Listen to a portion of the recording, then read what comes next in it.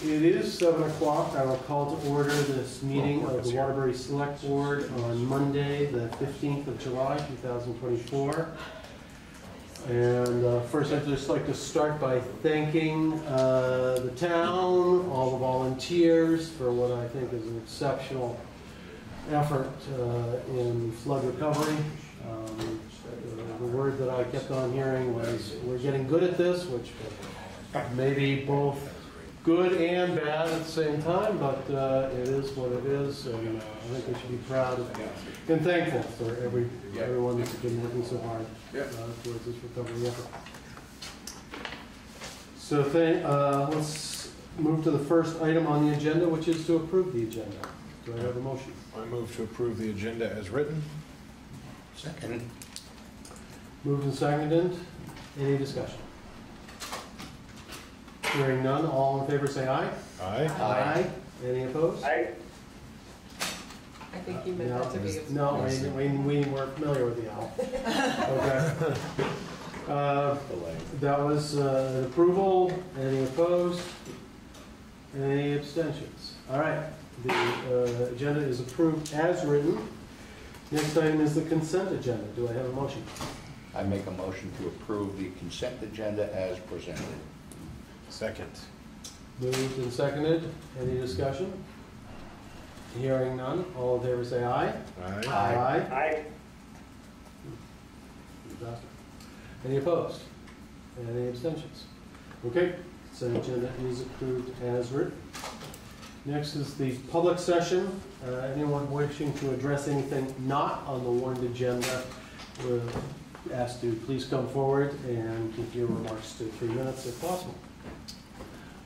Good evening, everybody. I just want to let you know that I'm fully aware of the circumstances that this town is under once again with the flood issue. And because of that, the resources from the pit are being accessed frequently. I actually was asked to haul material. I try to prevent from hauling too much material myself because I don't have time for it. I get other trucks to do that because there's such a shortage of trucks, I had to actually get behind the wheel again today. I had spoke with Tom there a while back about some of the brush problems, the tree problems, overhanging limbs and stuff in the road.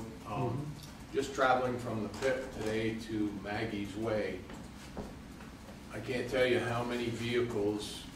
There's only really one lane. When you're driving a big truck, there's only one lane, and that's the middle of the road because the limbs are growing in so bad. As I was coming up over the hill to Maggie's Way down onto Guiled Hill, there was a pickup truck coming my way. He stopped dead in the road at the bottom of the hill to wait till I came down to where he was before we both could fit in the road. And the only reason I'm expressing my concern about it is because it's becoming a serious danger. And I would encourage any of the board members, if you'd like to ride with me, I'll be hauling material tomorrow. You can just take a ride one trip. You'll see what I'm talking about. I don't know, there's probably not excess money in the budget right now, whether or not we could do something to address that. I know the workload is horrendous right now because of the flood, and I completely understand, but I have been talking about this for some time now, but recognizing just how bad it was today made me come forward. Okay. Yeah, thanks, Chris. I know that you have talked this over with Tom, and we'll try to address it. I can't guarantee we're going to be addressing it this week. And I'm not saying it out of sourkism. Any one of you could jump the truck with me and you might see for yourself what I'm talking about. Yeah, I think we'll be somewhat familiar, thanks to you, of the issue. Anyone else? Heather Slayton. Heather Slayton. You're recognized. Heather?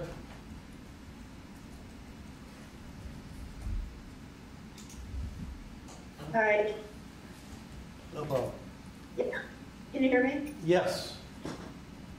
Okay. Thanks. I'm sorry, I didn't read the agenda. I didn't have time, so I'm not sure if this is on there, but I am here from Washington County Mental Health Services. Mm-hmm.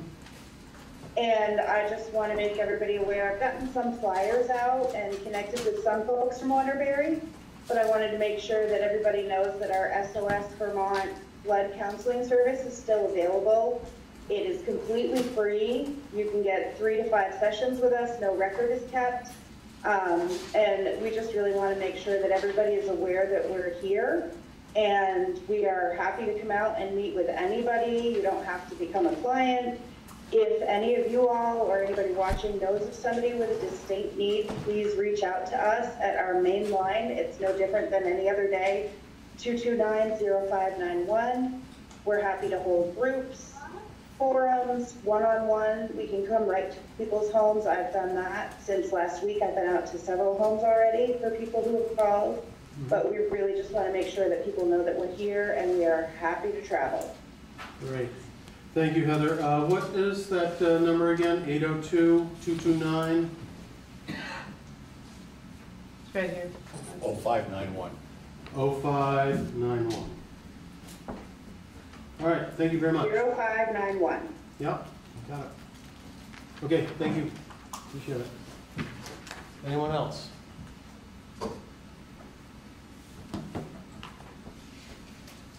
Okay. We'll move on to the next item, which is flood recovery response. I'll start with Tom. I think from the town's infrastructure side of things, Blush Shore Road was one of the dangling participles, and that's now the backside of it, and that's open now. Still a lot of minor work. Woody has gotten quotes on some of the bigger projects, and he can come on up and join us. I had talked briefly last week about Stowe Street, and how there was a challenge, how some of the banks sloughed off as the brook took water aside. So got a quote for that. I think you said Stowe Street was in the range of $40,000 to fix. The Greg Hill fix is the bigger one. Looks like that's something like 150 as part of it.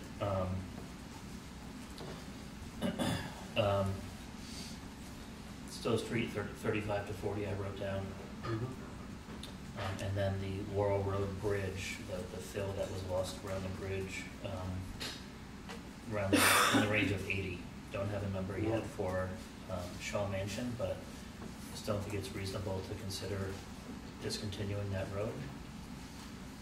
And it's like we're about to have that conversation. I would just suggest a future agenda item. Mike. While you're talking about Shaw Mansion, I was kind of just down there. I would really recommend to Woody, because I know that I could see by there's some tracks and stuff, some people have ignored the road closure sign, and I don't know if we could just, right by where the ditch is, put like some sort of a barrier across, if someone's really determined, they're just gonna move the barrier, but it's gonna, for the casual person, it's gonna say, because I'm really worried that some of those banks are gonna potentially fall in. And if you have someone driving through, that could be a serious injury. Do we have Jersey Okay. barriers on hand for that? Didn't know offhand about Jersey barriers, or certainly, material we could put there. We can put some barriers there. Jersey barriers would require machinery to get there. Sure. Yeah, I'm even talking maybe even just more simply the, like the wooden crosswalk kind of things. Yep. That would just, be an impediment for people, casual people, and may not say, hey, maybe I really shouldn't be driving through here. Yeah, we could do something like that. So in our minds, when we sum it up and add up all the smaller patches where shoulders are done, probably safe to round up to $300,000 or a little more. Is that total or just for the patches? That's for the patches. Greg Hill Road is the big one. The challenge there is,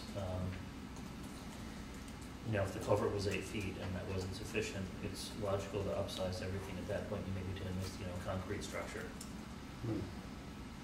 So it's a bigger, more expensive project. So we should assume Greg Hill is gonna be closed for a while. Right. But people can access it via the northern route. Yeah. All that has been reported to FEMA, or what's the status of that? All that's in the pipe to be reported to make sure we hit the declaration limit, yeah. I traveled with District 6, the state representative who documents costs that will go to FEMA to see whether we've hit the threshold to qualify. Mhm. So he traveled with me today and we marked each site. And they estimate damages through an app they have that may or may not be super accurate, but But it totals up automatically. yeah. So and his thought was we're going to be We'll hit the threshold. Yeah. Did he have a figure at the end of the day? No, other than he knew, because I believe it's county-wide, or, Yeah. it was gonna be a no-doubter, so, Yeah, yeah. plus we got the area. Yeah. Right? Yeah. Well, so I did hear today that the number for Plainfield is $15 million. Yeah, yeah. Thank you. So, And then I had reported last week when we had the emergency meeting, we were concerned about the Wesley Church and Rec being able to use that for the summer. Not as much water as we thought, it's dried out, they were in it today, so that's great. What a Good. relief. One more thing. yeah, Mike. I was at a meeting on Saturday, late Saturday afternoon, and Mike Hedges brought, I haven't had a chance to go up there by Henry Huff Road. Mm-hmm. I guess there was some, pretty significant damage. Yep. You've been up there? Henry Huff Road is in Mike's yard, yes. Yes, I know. That's why he's concerned. Yeah, so. Is he gonna return it to us? Yes, so the Henry Huff has been restored partially today with the help of Okay. South Burlington, has provided equipment for us to use as well. And that's an ongoing project. Yeah. I said I would bring it up, so that's great that you did that. He's probably pretty happy. Yeah, yeah, he will be happier when all that's off his horse pasture and all that Yep. other stuff, yeah. Mhm. Thanks, Woody. Yep. Woody, what other priorities are you working on? Well, I think my direction, I would like to be directed by the board or Tom or whoever as to, we expect this will be FEMA. How would you like to proceed with like the Laurel Road Bridge and some of these others that perhaps contractor availability may change here? Trucking's a big issue right now. While we've had a team of engineers look at the Laurel Road Bridge, it's structurally sound. The sloughing off of the roadway puts the water line in danger a little bit, as well as access to the bridge. As well as if we get more heavy rains, can't say what would happen on Stowe Street with that slide as well.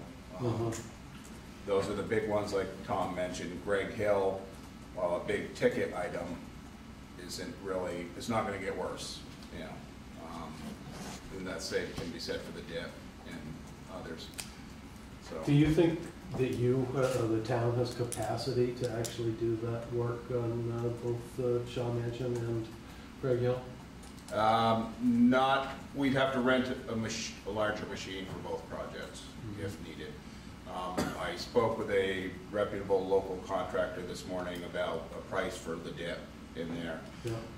While there is a need for a large volume of material there, not necessarily a lot of good material needs to go there. I mean, structural type of material, Right. I mean, we're talking it's 12 feet deep in spots and what have you. And the culvert in the dip is fine. I mean, Really? there's nothing wrong with the culvert. Okay. Whereas on Greg Hill, the culvert is in a horseshoe shape. Right. Yeah. So I think both those would be contracted out, and our crews would focus on the smaller road cuts to keep the ditches established and stuff like that. Yeah, I mean, that's what makes sense to me. And Tom, you can tell me what direction you might ask from us, but I'm thinking like whatever impinges on public safety would probably be the top priority. And I'm, you're about Laurel Road and Stowe Street, the concern is getting it fixed quick. We don't know what the weather's gonna bring. A little rain the next couple days, nothing horrible, that looks like decent weather, but that's looking a week out. Yeah. So I think if there's reputable contractors who can do it and do it quickly. I think we do it and do it quickly. FEMA did not press us hard at all on some of the more expensive items we had last flood. So I think they understand that they're emergency situations. You've got to get things fixed quickly. And it's all been documented, the extent of the damage. Yeah. Okay. Did anyone else on the board feel like weighing in on this in terms of priorities? Okay. Sure, just like you said, public safety to me is the #1 issue. If Greg Hill can be accessed from the other side, and then you can still access Shaw Mansion from both sides with just the dip being blocked off, I don't think those are high priorities if we're not worried about the sides of those roads giving way in any other part of the road. So, I mean, if we're looking at Stowe Street, might endure some substantial damage if we get another torrential downpour. I think we focus our efforts on the roads that are highest at risk. Others? Mike? Melissa? Just a thank you from my wife for the repair on Guptill Road, that trench there. Yeah. Because Yeah. I also thought that would be a real hazard, because at night someone could go right into that. Yeah. Was We that also the did cross have section there? a team of engineers inspect all our bridges. Everything looks in decent shape right now. Yeah. So. That's much appreciated. And the repairs on the bridge that's under construction on Guptill is going forward? Yeah, they're going to go forward. They should switch traffic patterns next week, so we'll be on the other side of the bridge doing work. Essentially, nothing got washed out there. Okay. Just move ahead. Ian, anything to add? No, I mean, I agree with the safety piece there, that Shaw Mansion and Greg Hill can wait if that's not a safety concern. And I agree, if Stowe Street is becoming a safety concern or is thought to be a safety concern, that yeah, action should be headed that way. All right. Yes, Melissa. Just technical question in terms of Tom, are we just spending fund balance? I would just acknowledge, like, I think Waterbury's fortunate to be in the position that we can make needed repairs, and other neighboring communities with much more needs aren't necessarily having cash in the bank, but just what's the approach in terms of, I support the approach, what we're doing? We spend it now, and then we at year end, if we don't have the money, we book an account receivable based on the estimated amount. So yeah, that's all. When the financials are presented for 2023, and there will be a big, six-figure account receivable for expected FEMA revenue. Okay, thank you. Great. Okay. Anything else from the town? I think we're proceeding pretty well. I think we want Liz to. Yeah, I'm just going to turn the page to crew. Okay, well, thank you for putting up with the mess. It is a mess that, I just want to publicly commend Arthur, who has been cleaning this mess every night, and it's incredible. I just, right, you come back in the morning and it's just better. So we have, we don't have a full picture of everyone. There's still people who are reluctant to report either to us or to 211.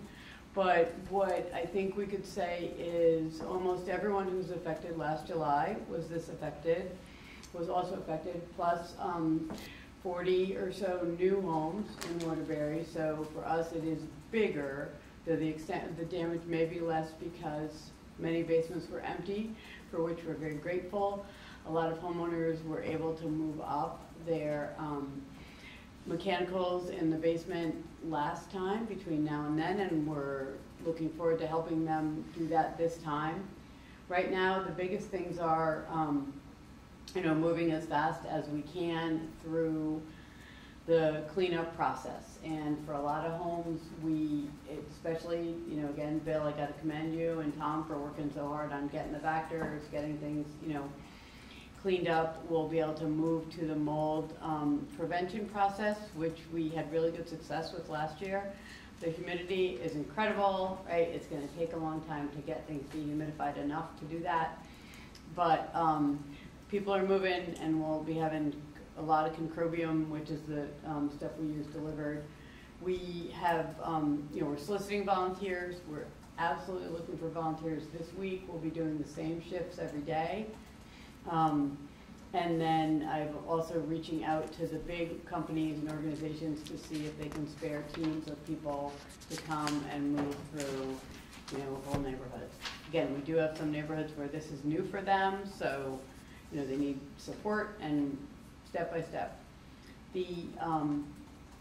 I do want to ask, I have the 211 data comes to the long-term recovery group every day.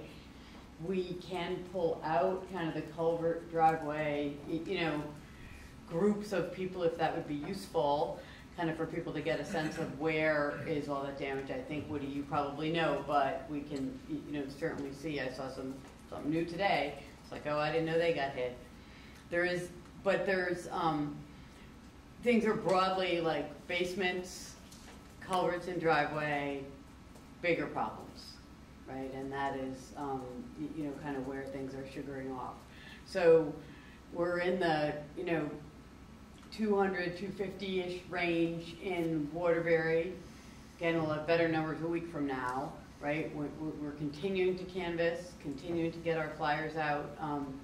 Just Heather, your flyer is on the back of ours. So the crisis counseling information gets to every house. Crew has a larger service area, so just the surrounding towns of Waterbury, which were also very badly affected. And I think we're gonna end up, at this moment probably with 400 plus. We are collaborating with the Mad River Valley Rotary. We're talking to the other towns.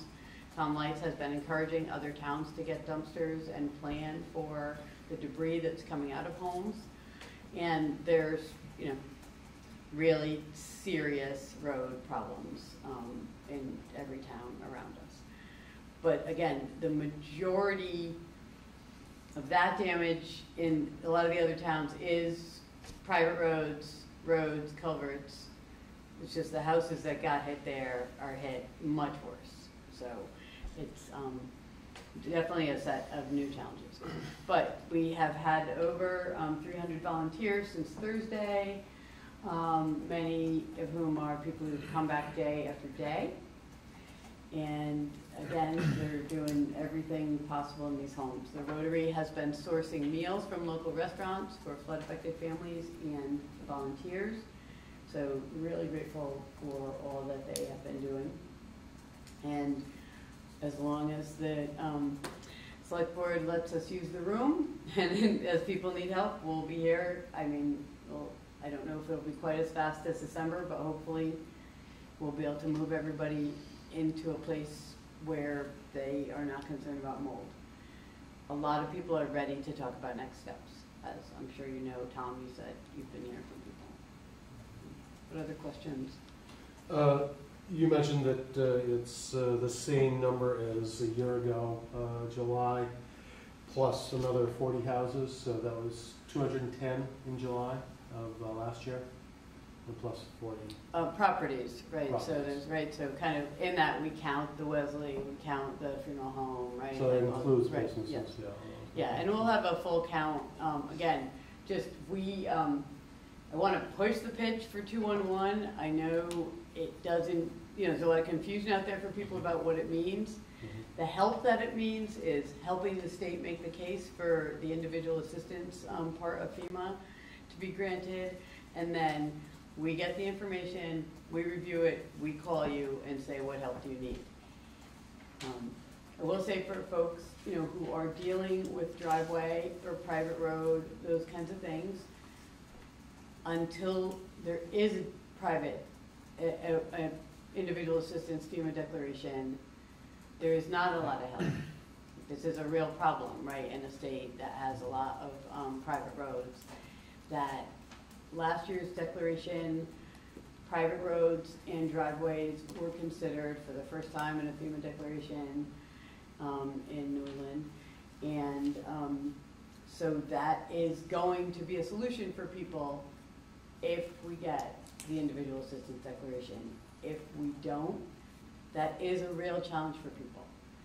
And I've had some conversations with folks who've dealt with this in other circumstances. There are not a lot of resources out there at this time for private roads, right? It's a real, people are very concerned.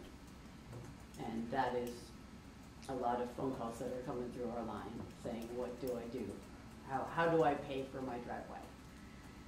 Do you know offhand how many people from Waterbury have reported to 211? It is 125, but I will say that there are people who we would consider as living in Moortown who consider themselves as living in Waterbury, and the same would be true of Bolton. Right. So, but then we know, it was true the last time that we had a lot more houses we were working on than the numbers in 211. And many people don't want to report, they don't see why, if we're already at their house helping them. Right. Right. So, just to reiterate the case, it does impact them because of the potential of getting more support. It helps the state, right, as a whole, make the case that we need more assistance. It was the first question I asked of the folks in the Doug Farnham's office was, do our numbers count for anything? And the answer was no. It is only 211. You have to call 211 Now, or to register. It is not for an individual to get assistance. I want to be very clear. Right. You do not need to report to 211 to get assistance. If we get the declaration, the only numbers that will be counted for the declaration for individual property owners is what goes to 211. Right. So, I mean, I was referencing Plainfield. If the people of Plainfield do not call 211, that we are all affected by that because they're in Washington County. Good point. Others?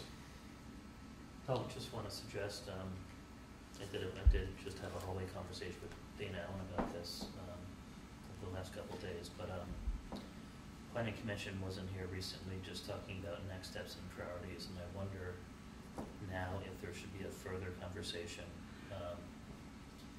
Should the PC be looking at things like stormwater regulations on new development, especially in Waterbury Center, given the challenges we've had with the roads there? Should be looking harder about things like driveways.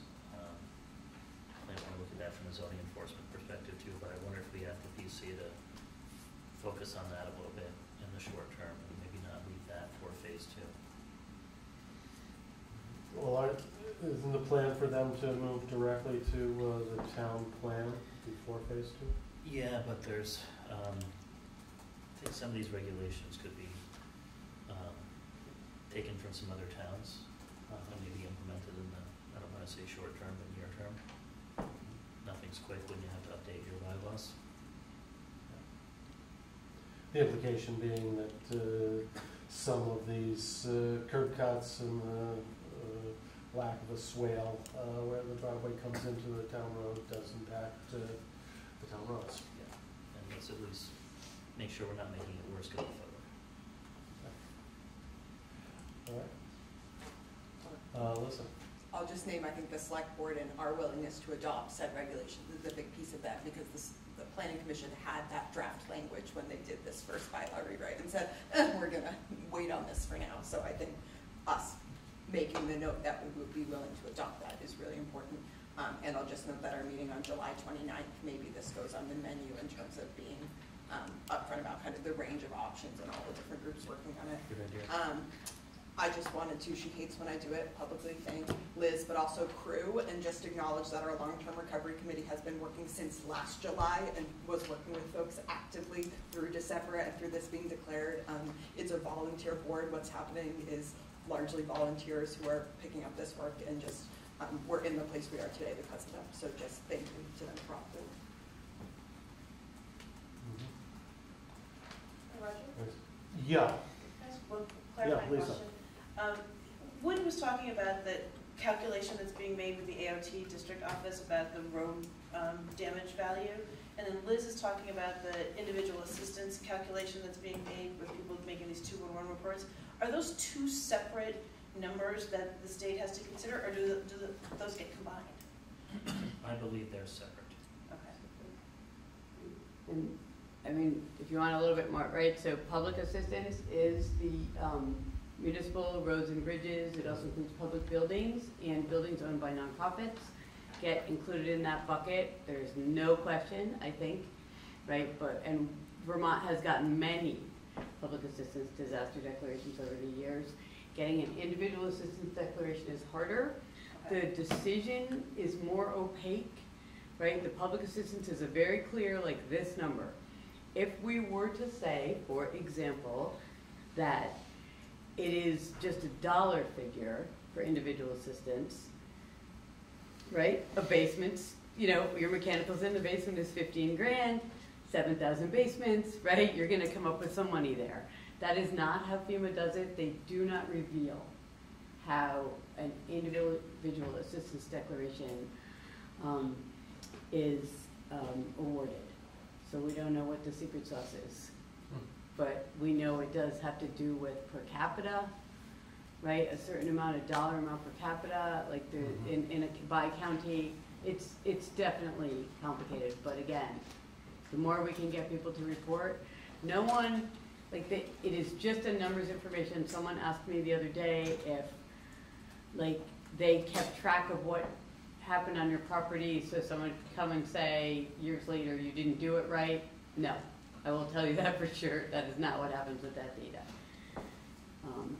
They're just making an estimate of, if you say Henry Huff Road is in my yard, that's a $50,000, $100,000 problem, whatever, and they're I think Mike is going to give us back that road. We're taking it. Through his generosity, we get our road back. Right, but not every town does. Chris? Yeah.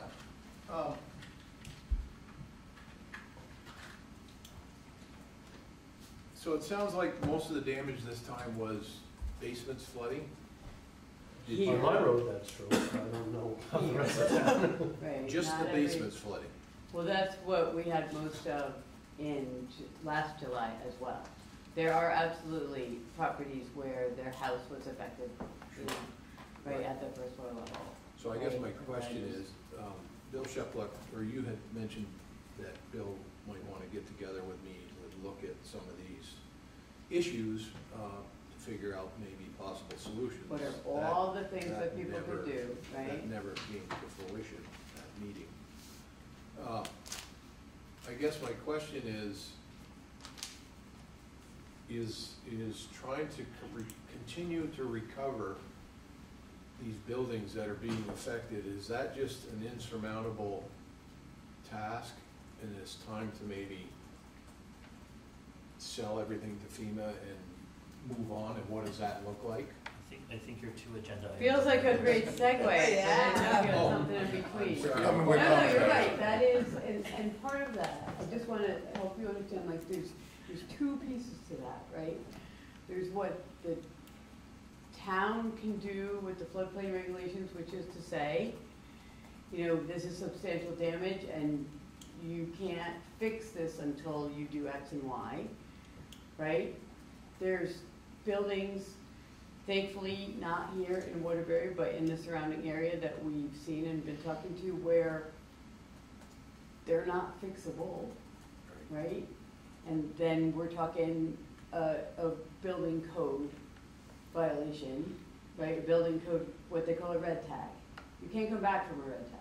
You can't fix your house after your town decides, or the state gives you a red tag. Like, that's not, we don't have that problem. I don't think we have those. But, and then there's the homeowner's decision. If it is not substantial damage or a red tag, they have to decide what to do. Right? There was a news report from Barry yesterday where people were saying, I would go for a buyout. I cannot find another place to live. So that's one of my questions. So I was looking at the two buildings that the FEMA just purchased, or the town owns now, right? No, These two not here. yet. Not yet. You know, No, we yes, are- but I'm thinking to myself, as a contractor, knowing, I could have taken out that property over there and put something there that would be flood resistant. Probably, and I was just talking to my sister-in-law, my wife there, before we came down, that what I had envisioned there was two foundations on either side of each other and then connect the two together with perhaps 3 units or 6 units or something like that. But, and I'm thinking to myself, is that something that, are we willing to invest in that type of a project, knowing full well that the garage area underneath, you know, that's all it would be, just open, almost like a carport type thing. So those homeowners applied for the buyout, the select board approved it. The process from there is it goes into the FEMA meat grinder, and I'm told 9 to 12 months, we don't have an answer in any property yet. After 9 to 12 months, FEMA gives the homeowner a number, which they can accept or reject. If they accept it, I'm told it's a not unreasonably long, very normal real estate closing process. In fact, there's a benefit, I think, because property doesn't pay a real estate agent. You might want to hire your own attorney, but that's pretty cheap in the grand scheme. The two properties you speak of, and actually the one in the middle, there's two vacant properties, one in the middle, he's also applied for a buyout, that was more recent. But the two vacant properties were substantially damaged, so the town issued a formal declaration of that, which means you can't reoccupy them unless you rebuild them 2 feet above the floodplain. So that 2 feet above the floodplain means all utilities and living space. So absolutely, someone could buy those properties today and do that. Before the buyout. Before the buyout. They're not owned by us. Once the buyout is done, it is green space forever. So people can do that. It's just and there are FEMA funds for the elevation, but the elevation takes years to accomplish. Call it 3 years, 4 or 5 years maybe. There's a cost-benefit analysis, which in short, I forget the exact number, but it's about, I should know it because I heard it 1,000 times, but it's about $210,000. Yeah. If you're over that. 288. 288, so they raised it? Yeah, like last year, but we haven't had any yet. Anyway. If you're over their number, even if you're willing to pay the difference, they deem you infeasible. So you're not eligible for it at all. Now, the checklist I have to get through a FEMA elevation project is 6 pages long. So very complex, very time consuming. Anyone pursuing it should understand that and should know that they're likely to have to invest a lot of their own energy and money to get through the process, which is why they're rare. A couple homeowners I've talked with have suggested it's easier for them to just do it than not deal with FEMA. The other challenge we have if you go down to Elm Randall is a historic district. So, adding a bump out on your house to maybe put your utilities in is subject to that historic district review. I imagine they're going to have something to say if you want to put your house up a story. It's either that or completely lose them for good. I mean, I guess that's the question. Are we willing to completely lose that number of housing stock, and how do you replace that, or you don't? And what's the disadvantage of continuing to try to change things in those areas, like building something up high enough so that, every once in a while you're gonna get your garage flooded out, but your living space is up 10 feet in the air or better, and you're not gonna have to worry about it. Are people willing to live in those types of circumstances? I guess it's really a pick your poison type question here. But I was talking to another friend of mine, Chris Gendro. We've both been in the construction industry for a long time. And didn't you say that it was FEMA was paying or offering $167,000 to elevate No. houses? No. What was the number? 228, I just Yeah, checked. 228. Oh, 228 to That's, no, elevate? it is, That's is the what the maximum. whole project cost all in. So For- obviously, Per house? right, so a manufactured home, you can elevate for 228. My house is 2,500 square foot stick-built house with 3 different structures put together over 150 years is a little So tougher. that's it, period, Yes. per unit? Well, Wasn't per building. there's some special exemptions for historic houses, but as Tom said, I mean, we do want to say, historic preservation would like to work on this with us. It won't make it faster. Because even at that, the lower number, I mean, one of the things that Chris Gendro does is a lot of old structure reconstruction. He didn't think that those costs were I don't want to put words in his mouth, but it wasn't necessarily underfunded. In other words, us guys in the residential business don't require the amount of money that these commercial outfits require to do something. We're like vicious little dogs. I think that's a different We're agenda. always beating the odds, you know? So people that want to pursue an elevation, in the end, it's actually a grant to the town. The homeowner has to put up their 25% that is held in escrow by the town. The town would pay the contractors. Typically, the town will put it out to bid. So if we reach that stage with property owners, local contractors can bid on it. It doesn't have to be some big out-of-state firm. And it's really up to the homeowner as to what the elevation means. I mean, they can look at jacking up the entire house. They can, in theory, they can abandon the first floor and add a third floor. That's up to them and their architects to figure out. But yeah, the town would put it out to bid at some point. I mean, if we got a large number of housing stock that we end up losing, obviously the tax revenue falls on the remainder that's here. Property owners. And then what happens to those people that were in those buildings, where do they go?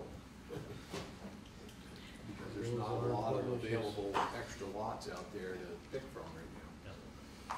And I just want to say, Chris, right, this is like figuring out all the things, whether it's, waterproofing your basement or doing a wet floodway underneath. We have people who did that. It worked really well for them. Right, so every option has to be on the table for people, and they need to know what they can choose from and where the funding will come from to do it. Right, that's the real thing. Because of course we want to retain the houses. Like, these are neighborhoods we love. All right, yeah, King. If I may respond to Chris for a moment. If you want to talk about knocking down abandoned buildings and replacing them with flood-proof housing, I will legitimately have conversations with you about that, and we can come up with a plan. I bet people are going to be a lot more willing to fund it now than they were a year ago. And we're going to have a third meeting this month on the 29th. We're going to be focusing on all of these flood issues. So, anything else to report on flood recovery response right now? I just know Yeah, the Melissa. alert on the homepage of the town website, waterburybt.com, still goes to the Google Doc that's being updated tomorrow and Wednesday. Volunteer sign up is in there. The how to report locally to 211 links are in there. The mental health resources are in there. So crew is working to keep that updated as a resource. Great. Anything else? All right, let's move on to hazard mitigation grant pre-application. Yep. So the program that funds, in essence, the program that gives us the cash to hire the engineers, the hydrologists to do the hazard mitigation studies, it's called the Hazard Mitigation Grant. There's a pre-application due August 16th. The pre-application is essentially conceptual. You've got to write a paragraph per item. The state has encouraged us to submit all of our concepts. And then they would narrow that list down. We would work with our engineers. And I've hired Roy Schiff with Selectboard and his firm, and Roy did the hydrology study after Irene, so he's familiar with the area. We're doing a drive around with him tomorrow morning, but hired him. Roy would, in essence, refine the scope for us and refine the cost. So when we get to the final application phase, which will be early 2025, we'll have a pretty good idea of what it all costs, and so will the state. Planning the meeting on the 29th, but I just wanted to give a short laundry list of concepts. So if there's any additional ones, and these are really staff-driven concepts. Some big, some small. The first one, which is the bigger one, is the project of the state cornfield, which I think has been discussed by a lot of people. I was struck by It's a picture that Gordon Miller took and shared with the roundabout, and you can see Randall Street and the flooding, and the center of the cornfield is dry. Above it, yeah. So, I don't know, that's always been the case. I've been told after Irene it was more level. But It there's, seems to be rising in the middle. I think every flood deposits more material. So there's that, and I think there's a broader concept about perhaps lowering it further and having Roy Schiff study that. Mhm. And then the other concept we'd like to explore about the cornfield is perhaps using fill from the cornfield to build some form of earthen levee that would, in theory, run from Hope Cemetery and connect to the state complex. Anytime you're dealing with the river and constricting a floodplain, and technically, even though we'd be protecting neighborhoods, you're constricting a floodplain, that the immediate reaction of the floodplain managers is, no, you can't do that. I think you've got to bypass the floodplain managers and go to their bosses sometimes. But what Roy can also assist us with is, okay, if you restrict the floodplain, that may be acceptable if there's not a unacceptable push-pull elsewhere. So if you restrict the floodplain and there's more of an impact on a spot in the river that is not, it's not occupied by anyone or any important infrastructure, that may be perfectly fine. If you restrict it and Richmond is a lot worse, that's obviously a different story. Right. So I think having the hydrologist explore those issues is going to be useful. The other big picture item we want to try to figure out, which strikes me as very fixable, are the storm sores. I learned the lesson last July when I was standing near one and the water started to percolate up, and it occurred to me that a gravity-fed storm sore is gravity-fed, and when the river's higher, it's higher than fire station, the Wesley Church, and other places. Yes, the night of the 10th, Liz and I walked around and I was looking in the storm drain. And that's how we used to see how the river was going. This is what Tom did last year. In talking to Alec Tuscany, he has suggested that backflow valves wouldn't work because the flow rates are too low to really activate the valves. He didn't have any immediate creative suggestions to it, but it strikes me as something that appears to be solvable. You've got to be able to put some sort of a baffle in the system that you could close when the river was rising, and then of course you need to raise it when things go the other way. You've got to have some control over it. It's got to obviously have some sort of power supply, but it just strikes me as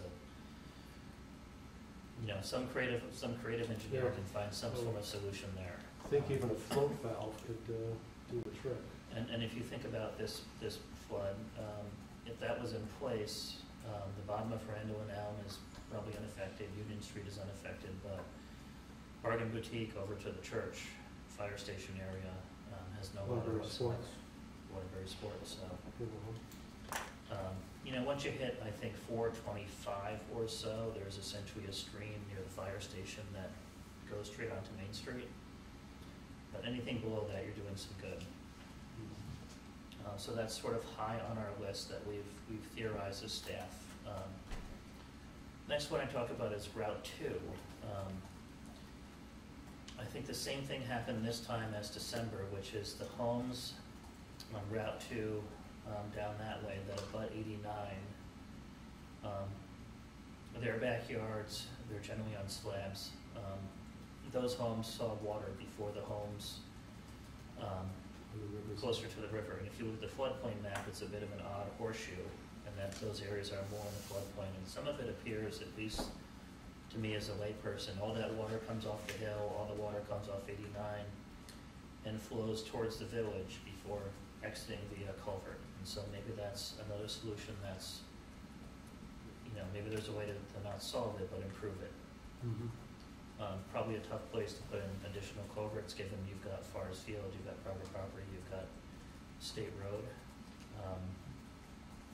but perhaps not impossible. And I think the story that we're hearing in so many places is, whatever larger culverts are, they're probably not large enough. And then a lot to think about with the sewer plant. In talking to the state,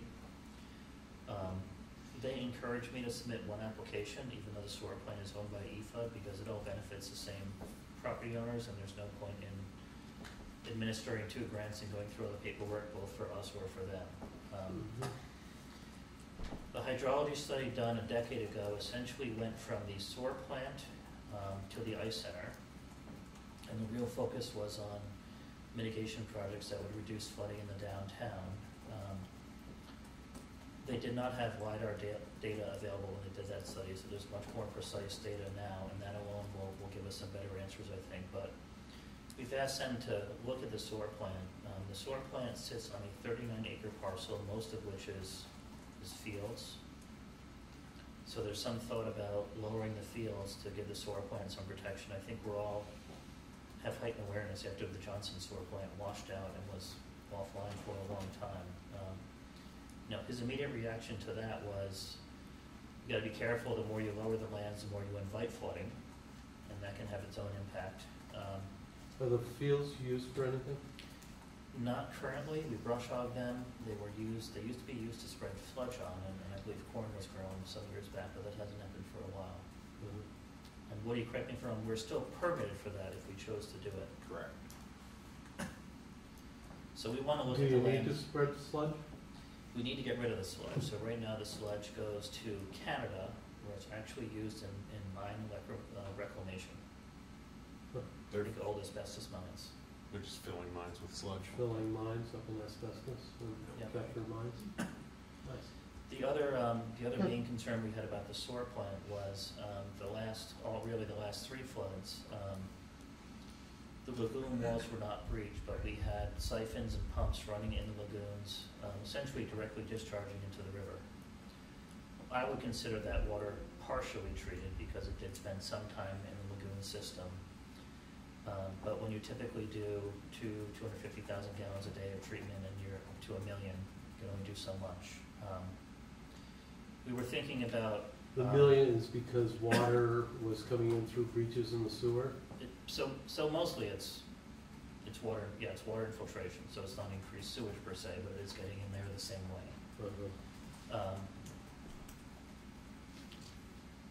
We've thought about buying a big trash pump. We've borrowed from Stella a big trailer mounted trash pump, something that can pump in the range of 1,500 gallons a minute.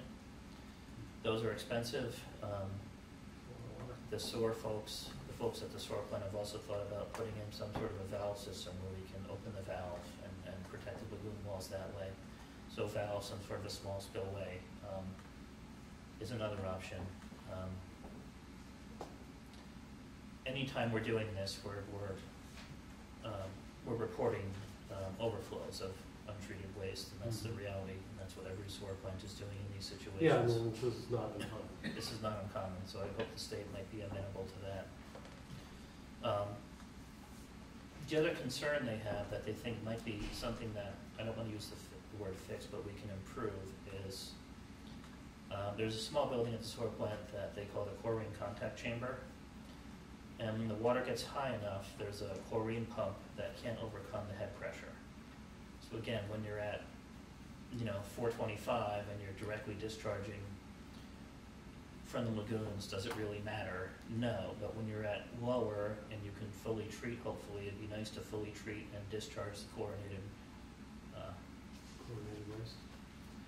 So if there's a way to somehow engineer a solution there, it might help us to be fully compliant more often. And again, probably once you're at 424, 425, it doesn't matter, but on the way up and the way down, if you can be compliant for a longer period, that's great. We also want to look at the manhole covers, and they call them catch pans for the manholes, but essentially a better seal. I mean, the manholes are underwater for a long period, so. And that's where the breach is coming through to the million gallons? I can't tell you. What you might be able to speculate if it's more there, if it's more just groundwater infiltration. I suspect it's a combination of 50 things. But if you can reduce the flows in, it's never going to hurt. Yeah, it's everything. We still have some old clay tile pipe that's porous. Every manhole cover, some of the ones in the low-lying areas are flood-proof. You bolt them down with a catch pan and what have you, but even then, it's not like a submarine where it. So it's a lot of things. Yeah.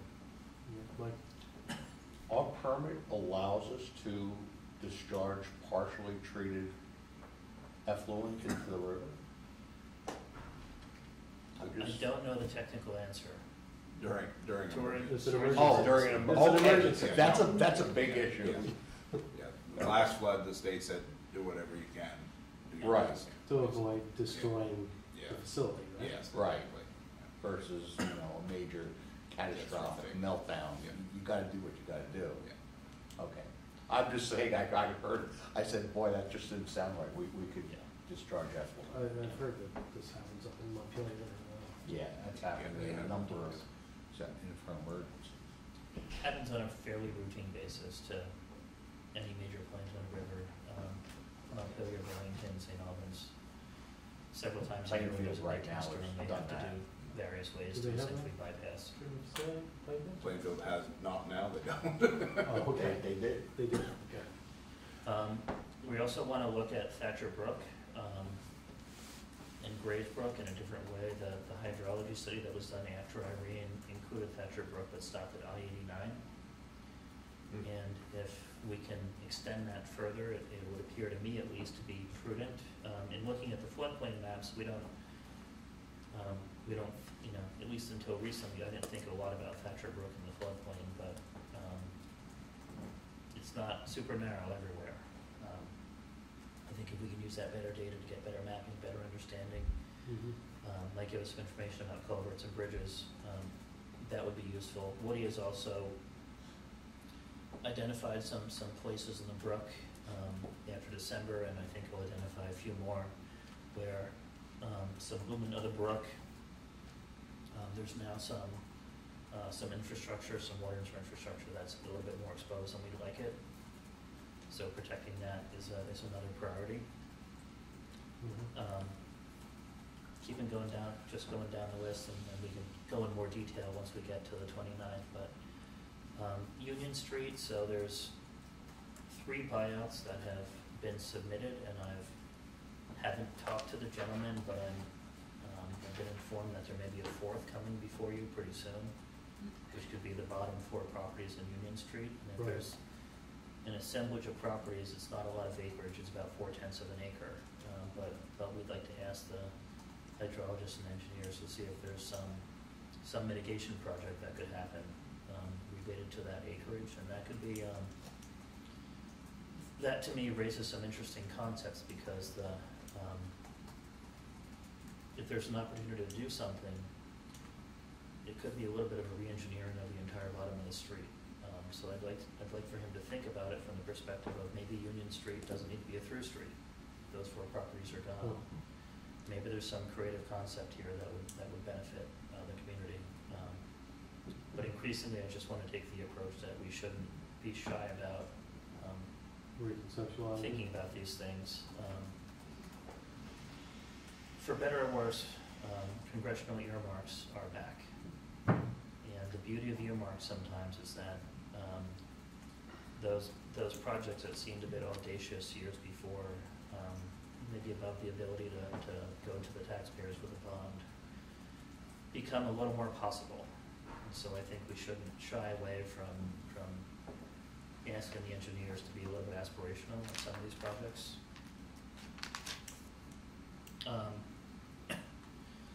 I also want to look at Town Hall. Technically, the basement over here and the edge of the library is in the floodplain, which isn't a huge concern. But our utilities on the pillars are back, at least to the measurements I can get, are 2 feet above the floodplain, which is the standard. The floodplain maps are in the works, and I was initially told revised maps would be available around this time. I'm now told there's a 1-year delay, but I think we can all surmise they're not going to lower things. And so I'd like to get, and this may be something that's not a FEMA project because it may be simple enough that we don't want to bother with a federal grant, but I'd like to get quotes from the engineers to raise those utilities at back. It's great the town hall is available for everyone and crew during a flood event. It would stink to not have air conditioning or heat in the winter. So to me, it's you know, when they built town hall, this is not a criticism, that the the standard guidance is 2 feet over floodplain, and it's been that guidance since the beginning of time. Maybe we need to rethink that a little bit. Moving down a little further, it's not a huge problem this time around. I think there were a handful of homes where the water was shut off. Part of that is because we've had the unfortunate experience of being flooded, and people are getting smarter, but sometimes time takes you backwards. The July flood and the December flood, a fair amount of people had to have their water shut off because things tipped over in the basement and water lines broke. Better this time around. In the same way, Green Mountain Power informed us about the smart meters where they can be shut off remotely. They have electronic shut-off valves for water, so we can log online and shut off individual homes. Normally, those are sold to water systems as something you buy for problem customers. And if you wanna shut them off, you don't need to knock on the door necessarily and have that confrontation. They're not cheap. They're $300–400 to buy. They've still got to be installed, and then you've got to pay a monthly or an annual fee for the system. But I think it's a prudent thing to think about if we can shut off the neighborhood when the water's up, and then not have to worry about it. Smart move. You know, I don't recall the flows offhand, but I believe last July our water plant essentially produced double for a few days, and a lot of that was just going straight into basements. Do you recall those numbers, please? I think we were at. No, we're at 360,000 today or yesterday, which is 50 or 60 over what would normally be. But yeah, we have gotten progressively better. Irene, it was a huge problem. These last ones, more so for some of our Duxbury Moortown customers who didn't experience flooding before. And all these, and these are just our sort of internal staff concepts. I'm sure we'll talk to Roy Schiff and his team and get more. And we're hoping on the 29th people can give us additional ideas to think about. Is Roy going to be available on the 29th? I believe so. In person or Zoom? I hopefully in person. And it's a big engineering firm, so Roy's not, Roy's got a whole team behind him. You could send a. So essentially, they can handle any of these items. He's the hydrologist, but the team is a full service engineering firm.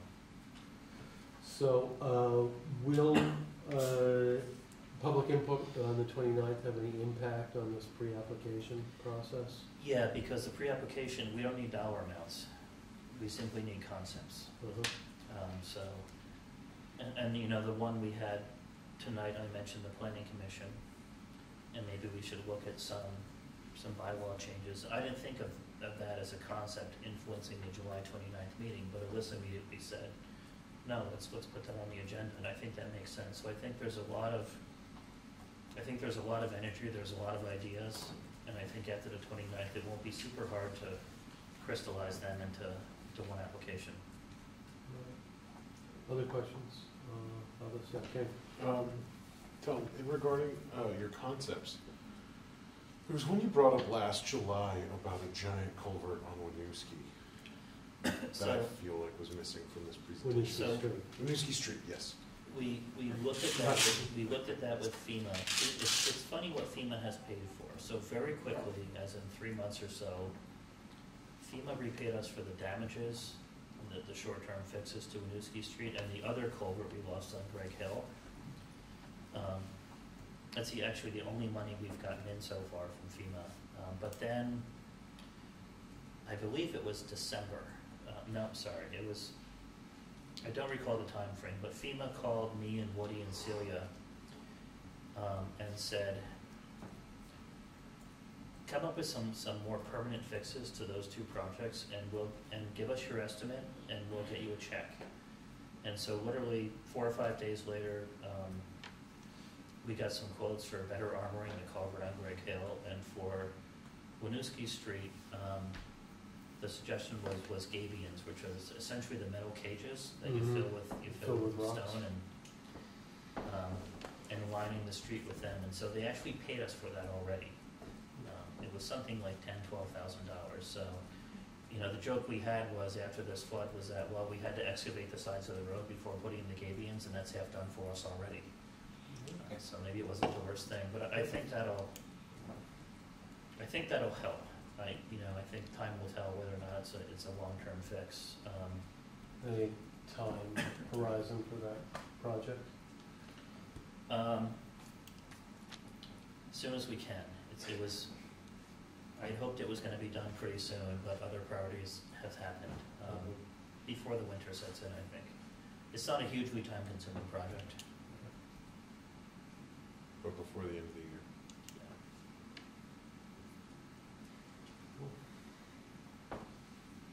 Yeah, Melissa?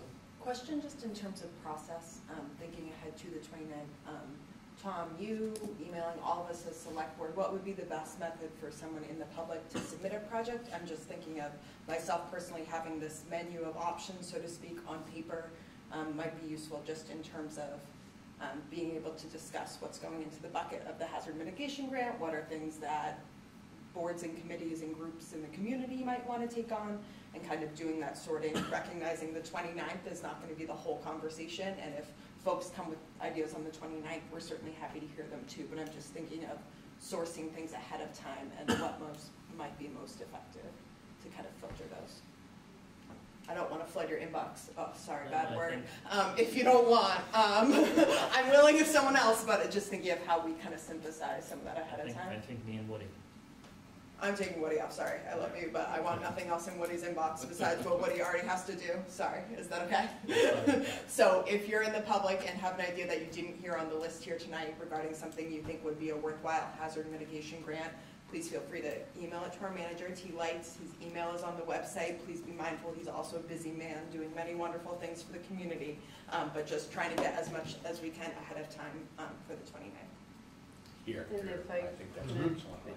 Right, I do think, right, we want to encourage this portion of the discussion on the 29th. Tom and I have talked about like crew helping facilitate this portion of brainstorming session, giving people the opportunity, to weigh in on things. There are, additional suggestions that have come up many times. This is a popular topic in the community. So whether it's emailing Tom or also, just that these will be in the notes, right? And you could probably just also make a document people could write in for people who can't make the meeting, right? But there's, I think it will be a great opportunity. There was Brian Kravitz had a note, in the roundabout. Eric Gross had a response. Like the conversation is happening, so it's really just about making sure people get the opportunity to put it forward. And also the challenges, but we're going to focus mostly, I think, on what are the ideas.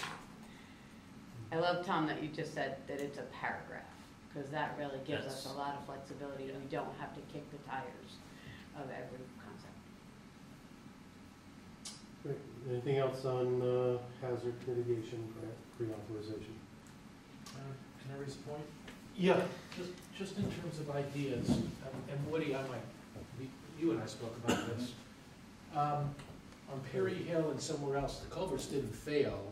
The creek and all the debris from upstream clogged the culverts. And then the water jumped the culverts and wiped out Perry Hill, and Mike obviously stole the road. But I guess in terms of all the ideas to think about, how do you protect the mouth of the culverts? I don't know. I mean, you can't just put a screen in front of them, but in terms of the ideas. They did the same thing right down the state complex when they put in those swells, And that the big screens. Well, maybe you can then. The other thing is, if you guys have these think meetings on Monday night, I don't want to sound like I'm whining, but planning commission can't attend, because we meet on the Monday nights that you don't. And I'm pretty sure that we have a meeting on the 29th. So when you have these sessions, I think my colleagues would like to attend if we can. So it might be too late to change it now, but next time you do this, it'd be great. Yeah. Kind of not do it on a Monday night. Just a point of information. Just to comment a little bit, I've been in the local government world now, not as long as Woody, but a couple decades, and culverts culverts and ditches are the bedevilment of every road crew. There's a lot of time putting, ditches have to be ditched and redone all the time, culverts have to be cleared. You know, to my knowledge at least, there's no machine where you can just drive down the road and kind of clear the ditch easily. They just don't really make it. Right, that's what I was thinking, there's gotta be a way to think about Yes. it. The failure on Perry Hill, I'd never seen that before. I'd never seen so much small, I mean, you see big trees or branches, never see so much small debris. It looked like somebody came with a wood chipper and basically chipped the entire woods and then just dumped it in front of the culvert.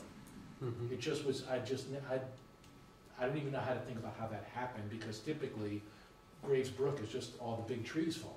There's no small stuff in there. So I don't know how it got there. Well, the water came down awful fast, so now there's like a whole sheet of water bringing every movable item downhill. The state's 80% forested now as opposed to years ago where a lot more open farmland. I would like to see some sort of solution where we are allowed to enter private property upstream of one of our culverts without, you know, big hurdles to leap over, you know. Come on mine anytime. Anyway, thanks. All right, thanks, Billy. I do not see a planning commission meeting on the 29th. It's Ah. not on the calendar, so hopefully that does allow for them to attend. Of course, I'll make note that my meeting's not on the calendar either. It's a fifth Monday, so we were sneaking in an Right, it extra is, one we with her figured and the Billy. latest At least in the last month. circuit. Unless I hear anything, yeah. Last Melissa? Last thing, just offhand, quick, Tom, are bridges an eligible thing? Bridges are certainly eligible. I think Woody mentioned that we've had our bridges looked at by engineers and have not identified any issues. I know a number of people have expressed to me concerns about the bridges on Guptill and how they, you know, the water is pretty close to the bridges. Alec, at least internally, has said they don't particularly appear to concern him, for what that's worth, but I just think we have one of, I don't know if it was Bill Shevlick's biggest disappointment that this one wasn't included in Main Street reconstruction. And certainly I'm not an engineer, but in aspirational projects. yeah. All right, anything else on the pre-application? Somebody have their hand That's That's nice. I already talked, All right, let's move but on. thank you. FEMA buyouts, this has already been brought up, but what else do we need to? And before we have a sort of the broader discussion, I have Yep. two specific ones. If I can just share my screen here. Okay. Yeah. Says not turned on. Really? One participant can share. Let me make it multiple for you. There we go. Let me make sure I have the right one. So here's first one, gentleman came in last week. He did fill out the paperwork, and Karen has it. His address is 1634 US Route 2. And so this is his parcel. This is the floodplain map. Let me zoom out for just a minute to give you a little more perspective. So, you know, Jenny Davis down here, Little River right here. So he's right in the thick of it. And again, he abuts 89. Yeah. So it's telling in a way that we're not hearing as much from property owners necessarily in this area, but from someone that abuts 89. So he's filled it out. Grand list value is $189,100, so not a huge hit at our 55.5 cent tax rate. And in having the conversation, he's getting older. He's just exhausted from dealing with it all, and he wants to sell and move, but he also feels like he was very frank. He feels like the buyout is a better option because he doesn't want to sell it to someone else and have them go through what he's gone through recently. So he's hoping the FEMA number will be acceptable. I believe Bill Sheplik and I went out and visited that property on the 11th, and the house itself was the island. It was completely surrounded by water on all sides. There was no way in or out. Yeah. So are we going, you're asking for us to vote on accepting that tonight? I'm accepting that one. I'll move to approve the FEMA buyout application for 1634 US Route 2 in Waterbury. Second. Moved and seconded. Any further discussion? Hearing none, all in favor say aye. Aye. Any opposed? Any abstentions? All right. That FEMA buyout application is approved. And then there was a second specific application, hasn't filled out the paperwork yet, but 17 Randall, it sometimes shows on the map as 15 Randall, it is a duplex. So it's a different, it's first Randall Street buyout, Kravitz property. And in talking to him today and Friday, with each flood, he's had 6-figure damage.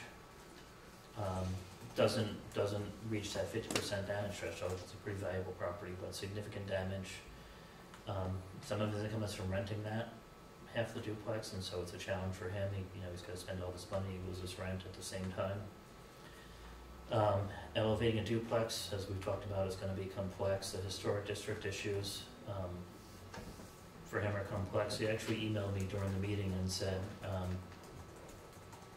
if it's a huge issue for him to do just a bump out for the utilities and deal with historic district issues, is it going to be easier if he elevates? And I said to him, no, plain and simple, no. The historic district review folks might have something to say if a house is raised a story on Randall Street. So he is interested in a buyout. I think in the end it's a similar story. Expensive to make his house more resilient, challenging to finance this all, and is just interested in getting a number. Question. If the historic preservation is going to have problems with having people elevate their properties, how are they going to feel if they're all destroyed in some way, shape, or form with FEMA buyouts? I'm not sure problems. I mean, sometimes where you stand depends on where you sit, and their job is to try to preserve the character of the neighborhood. Right. And I think they're walking a fine line just as much as anyone and trying to navigate this issue. What they told us in January when they met, the Department of the Interior, FEMA, Historic Preservation came and did a walkthrough with Tom and crew, was that what they would love would be a group solution, right? Where we were doing similar things, at least in a neighborhood that had similar design specs, and they were willing to work to help on that, right? We know from the elevation workshop we did in April that the estimates people were getting on Randall Street a decade ago were still more than the limit. So the concern is about the additional cost of trying to make it look right. We have not, I know from a crew standpoint, we have not talked to Historic Preservation about a bump out.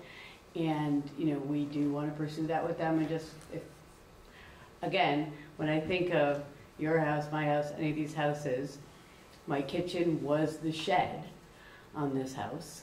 So, it is like, how is that different from being like we just enclosed the side porch and put the, utilities there? It's historic to do that on an old house.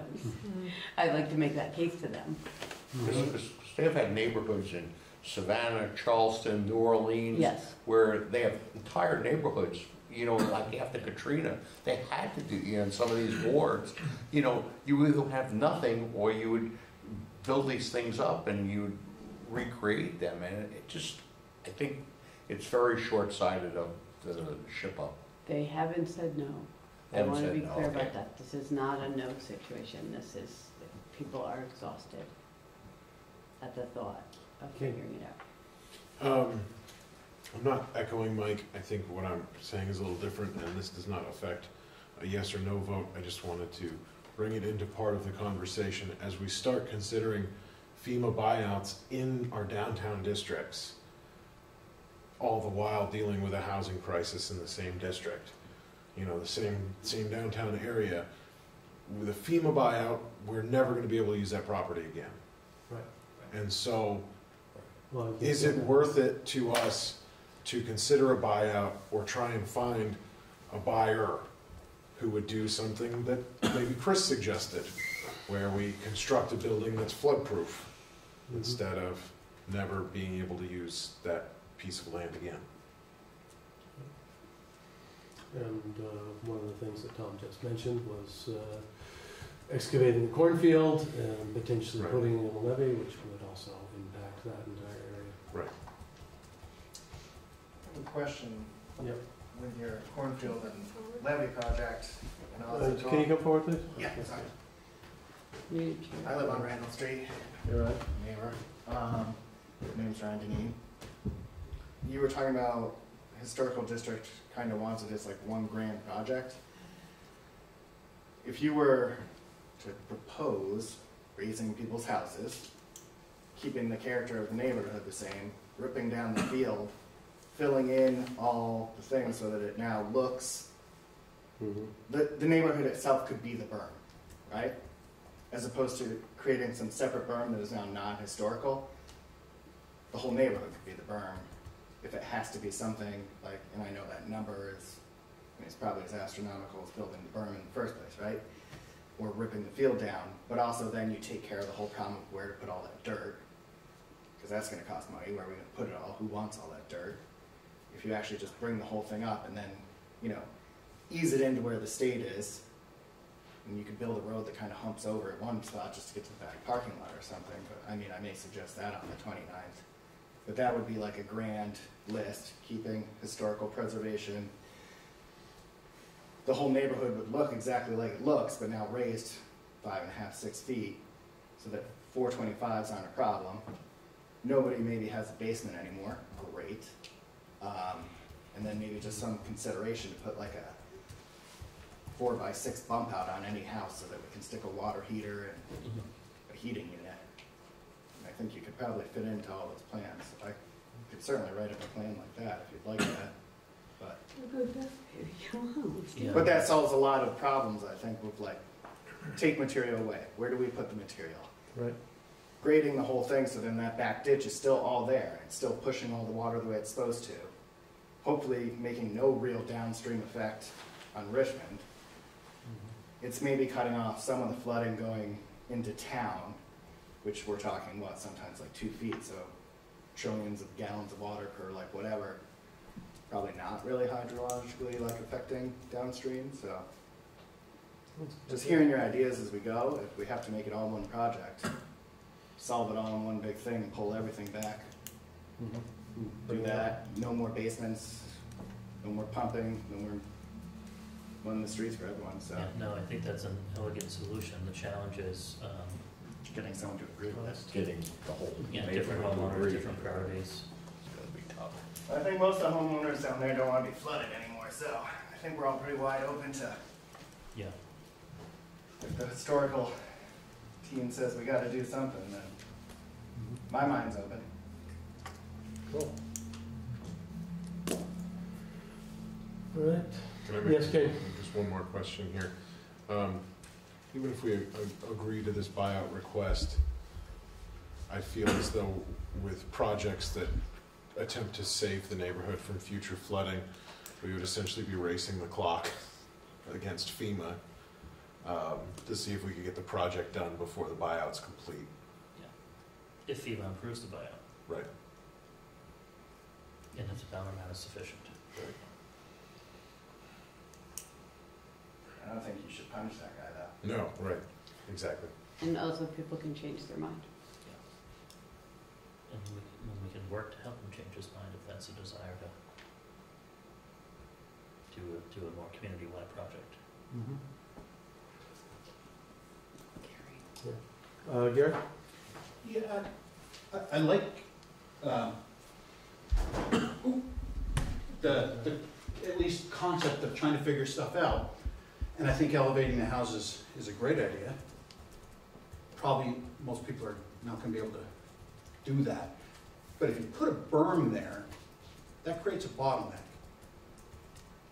Just like the bottleneck that's around the corner, which causes a lot of the water here.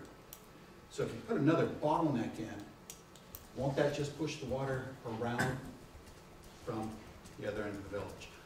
Not saying it's not worth looking at, Yeah, but anytime you create a bottleneck, that water's gonna go somewhere. It's not all gonna just flow downstream. It's gonna back up, which is what we have over here. So I'm just encouraging you to look at all the options, and I think exploring stuff is great.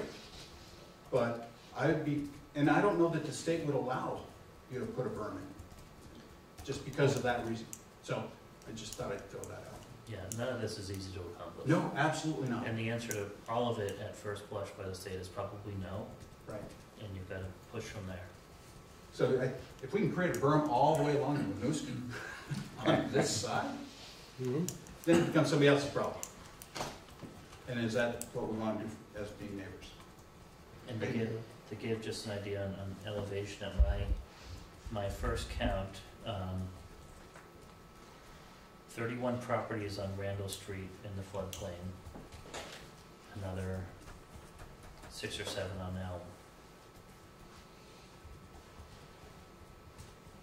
So if you're talking a community-wide project, call it 40 structures roughly that you've got to raise at $300,000-400,000 a pop.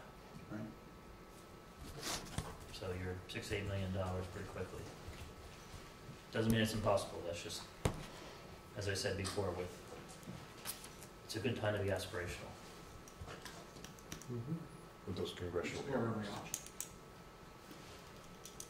All right. You looking for a response on the Kravitz request? A response, or him and I were just talking Friday and today, so if you'd like him to come in here at a future meeting to flesh it out further, if you don't feel you have enough information, we can schedule that.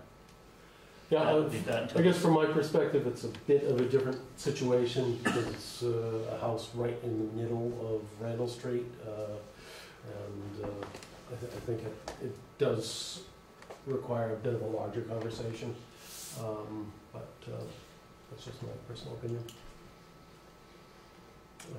But if somebody wants to, I think we could just encourage him. We will have a warrant meeting on the 29th. We could bring it up then. Okay. Yeah, Mike? Just in response, I thought Gary's comments were good ones. I think if you have a berm kind of the length of town, you're channelizing the water in the river, which, again, do we start, that's what has created problems in a lot of other areas in the country. Yeah, and we had that conversation with the hydrologist, and Right. that's what he said, is you doing that is always a challenge. If you can do it in a manner that doesn't impact someone negatively upstream or downstream, it is You have to have a likely possible. berm where eventually it disperses somewhere into some sort of a floodplain that will accept that water versus just moving on down to Bolton and Yeah. Richmond, and and just you'll have way more impacts there. So I think that'll be a real challenge. Yeah. Yes. One thing to take into consideration is that that berm wouldn't come from anywhere. It would be excavating Right. volume in the field, so sensibly the water would have more room in the field, and then again, that's why we hire the engineers to look at other impacts. Perhaps there's other places for the water to go. Make Lake Waterbury in the field. Mm-hmm. Yeah. All right. Yes, Melissa. Randall, I just wanted to check so right now the state is matching the 25% local share on buyouts. How long is that? Until it runs out, that's all I'm hearing. They need all the applications in by the August deadline. Okay. I'm just naming it's a different standard, and I think there's been compelling, I guess it's our first multifamily and it is a different street. I'm just noting it's us as the select board wielding the power to say, property owner, we're not allowing you to proceed with this program right now. We're not saying that yet. We're saying we want to have more information, but I think just saying it's the first one we've had, that's been our initial reaction, and it's hard, and it will be, I'm just thinking of how we're having that conversation on the 29th and having our big picture conversation. It's just a lot. But, Yeah, well, we are dealing with a lot. yeah.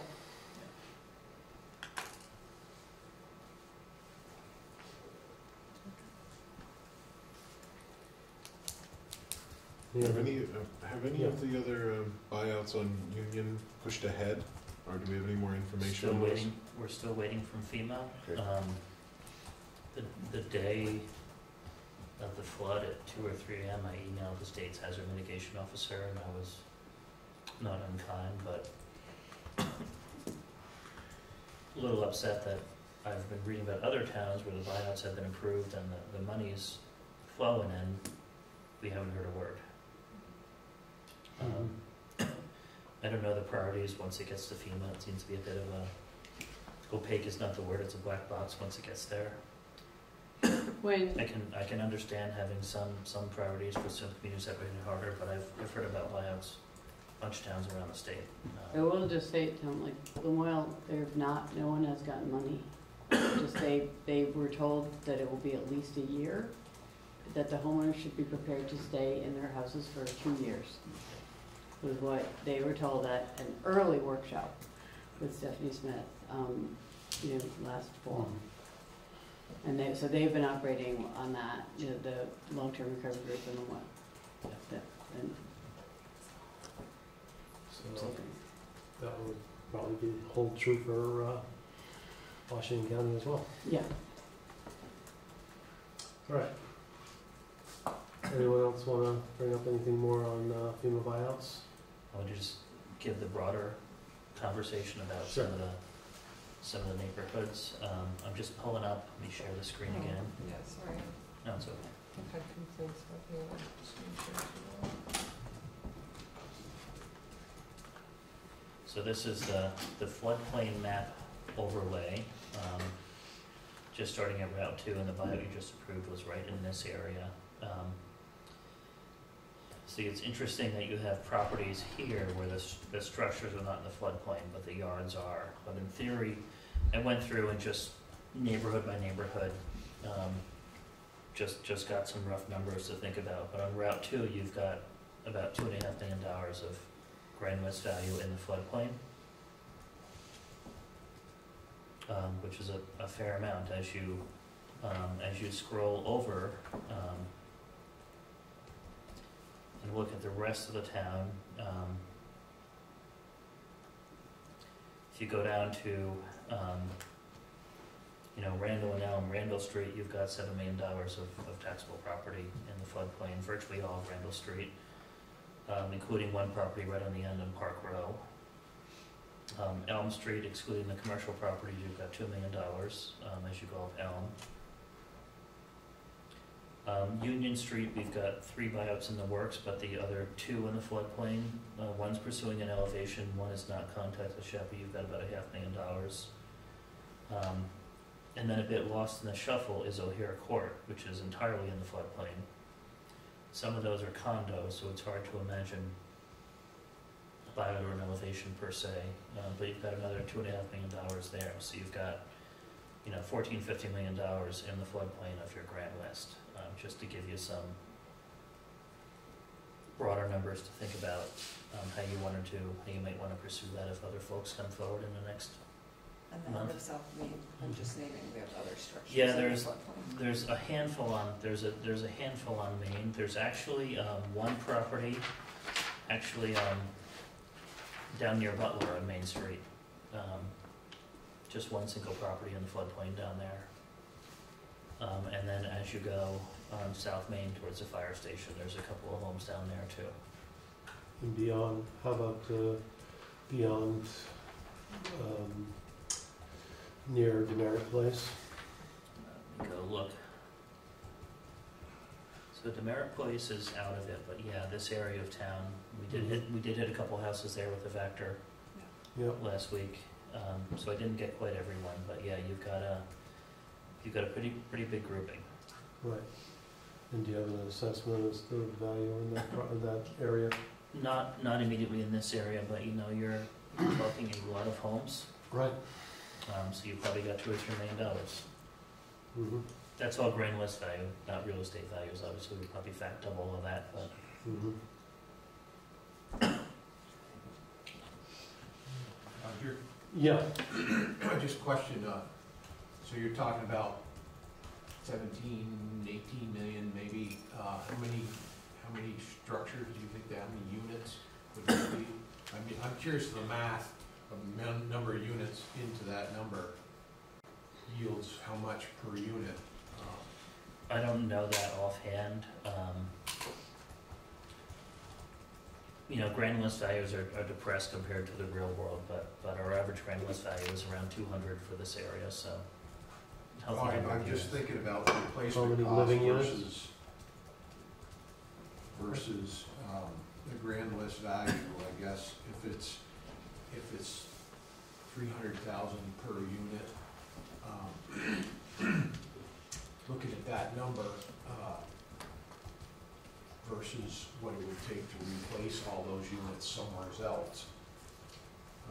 Whether, you know, whether there's a formula there that makes it worthwhile to invest 250,000 per unit to elevate it, or to do whatever, to keep it there, as opposed to completely eliminating it and having to do it somewhere else. What's the cost analysis difference between the two? You know, whether or not that would help The other reason I make the suspect, decision. just some broader thinking about this is this buyout round, which closes in August, is based on the 2023 flood.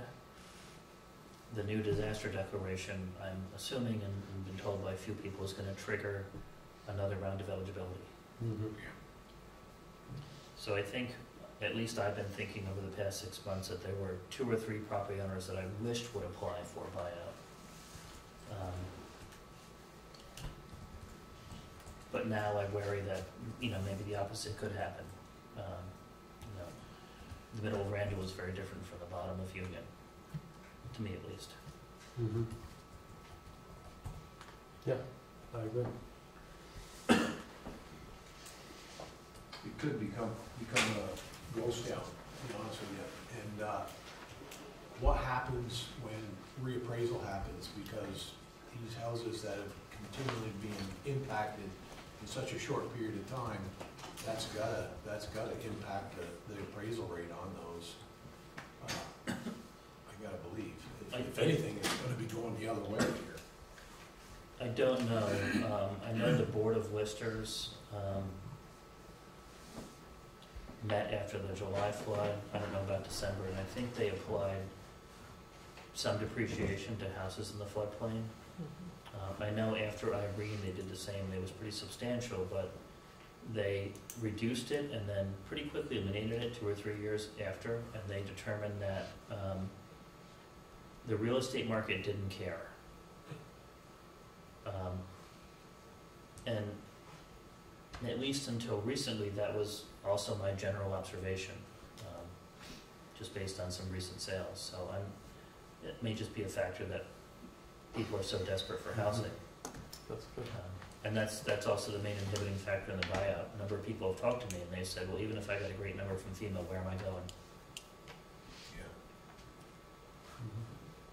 I think there'd be a liability from the real estate in the. Just to speak to this point.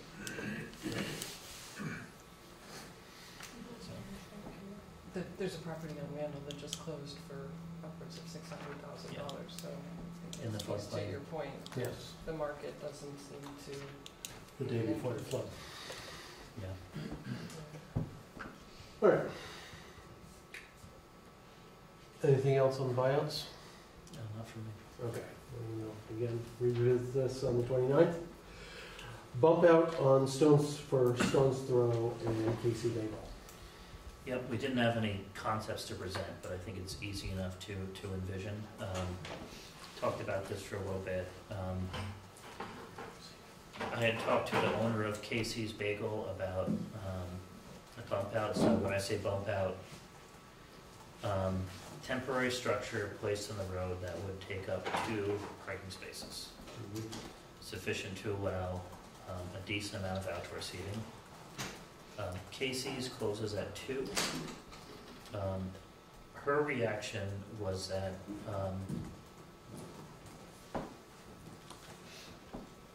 she said she's been in town forever and she survived through a lot and wasn't necessarily worried about that, but a lot of her business is pull up, run inside, get something and leave.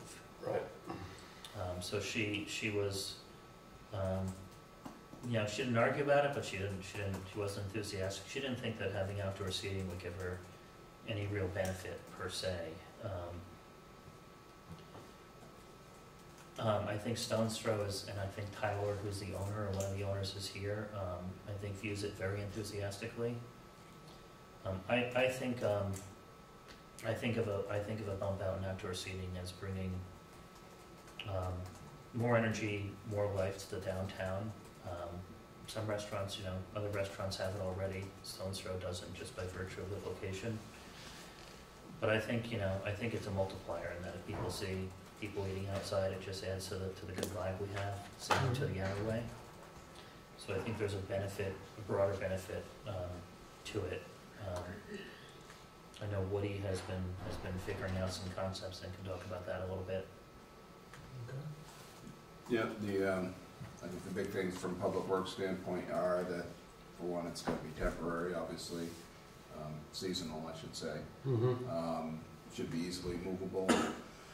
Shouldn't affect the pedestrian traffic on the sidewalk. Shouldn't affect the stormwater flows, things like that. And there's all sorts of options you can go with, and the better, more aesthetically pleasing looking ones are obviously more costly.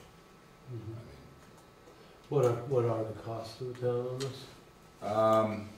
We can move temporary structures in and out. If they want something as simple as portable Jersey barrier, I think there needs to be something substantial, at least on the leading edge for traffic. On the backside, less so. Yeah, you can get Jersey barriers in there for $1,000, but again, they're not that good looking, and whether that's the look you want in your downtown. Sometimes we use large planters to give that barrier and decorate that. Because you're seeing during the pandemic, in a lot of big cities, you would see all these little, it was great for the restaurants. They looked at it as, free additional space, but I don't know how much the town really, I think most, Boston, New York City, places like that, it was the restaurant was paying the bill. And there wasn't too much in terms of, I think I've seen some planters and whatnot uses, for, vehicle protection and stuff like that, but I agree with you, Woody. I think having a Jersey barrier in front of one of those things wouldn't look very attractive. Yeah. It wouldn't be a big plus. Yeah, I mean, they get better looking. There's certain things you can do with flower boxes or whatever. Yeah. But yeah, it's You had like in the federal building in Burlington, more for security, they did these big concrete, kind of planters and stuff like that. And they're not that ugly. Yeah. So I think that could work, but that would create a little bit more of a, if you're gonna have to move it. In my head, I picture a bump out as like what's in front of Positive Pie in Montpelier, or in front of Radio Bean in Burlington, as these big wooden structures that take up 2 parking. Parklet is the technical term. Sure, 'Cause it's but taking that's up like parking. that's what I picture. If we're just going to put out flower pots with a red velvet rope with some seating in it, sure. I was wondering if we could ask Tyler. I think he's the one that brought this proposal up, so maybe we got his idea on what the concept is and what has been being proposed. I'll say that I really appreciate the proposal.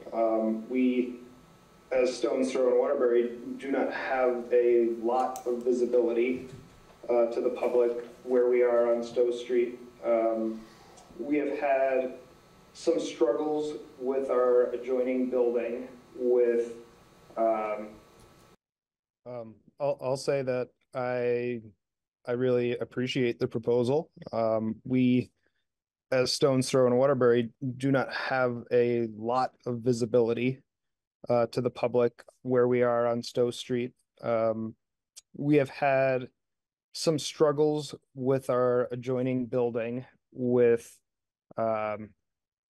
access to our to take out in the back of our building, where previously you could drive up, park, and grab a pie out back. The next door landlord has closed off that parking lot and is not allowing that use of our back area. The bump out idea would be something that would really help support our business, just broadly speaking. And then as far as aesthetically, I mean, I would just, for one, I would know not to step on my wife's feet because she does all the design work for us. But she would probably say, you know, as far as the town and what they're willing to make it look cohesive to the rest of the town, we would obviously support, and we do our best to make it look and feel appropriate. Mike. Toddler, if it was something like a parklet kind of idea, would you be willing to foot the cost to invest in the structure that gets put in, you know, parts of the year that you could use? Because I don't envision the town, you know, building a structure for you. You know, I could see having some sort of traffic protection, but that would be kind of about it. If the town accepts that that protection is sufficient and I don't have to necessarily build other structure, or it's not being dictated to us what it is and the cost has to be, and I just have to worry about making it a environment people want to sit in, then absolutely. Does that answer your question? Yeah, it would be probably, if you were going to do something, it would probably be a structure that you'd have to have approved by the DRB. Yeah. So rather than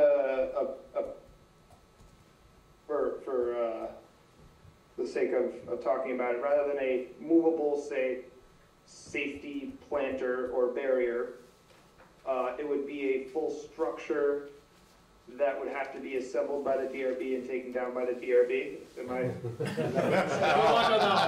No, it'd be, if they would approve what your design is, it would be your responsibility.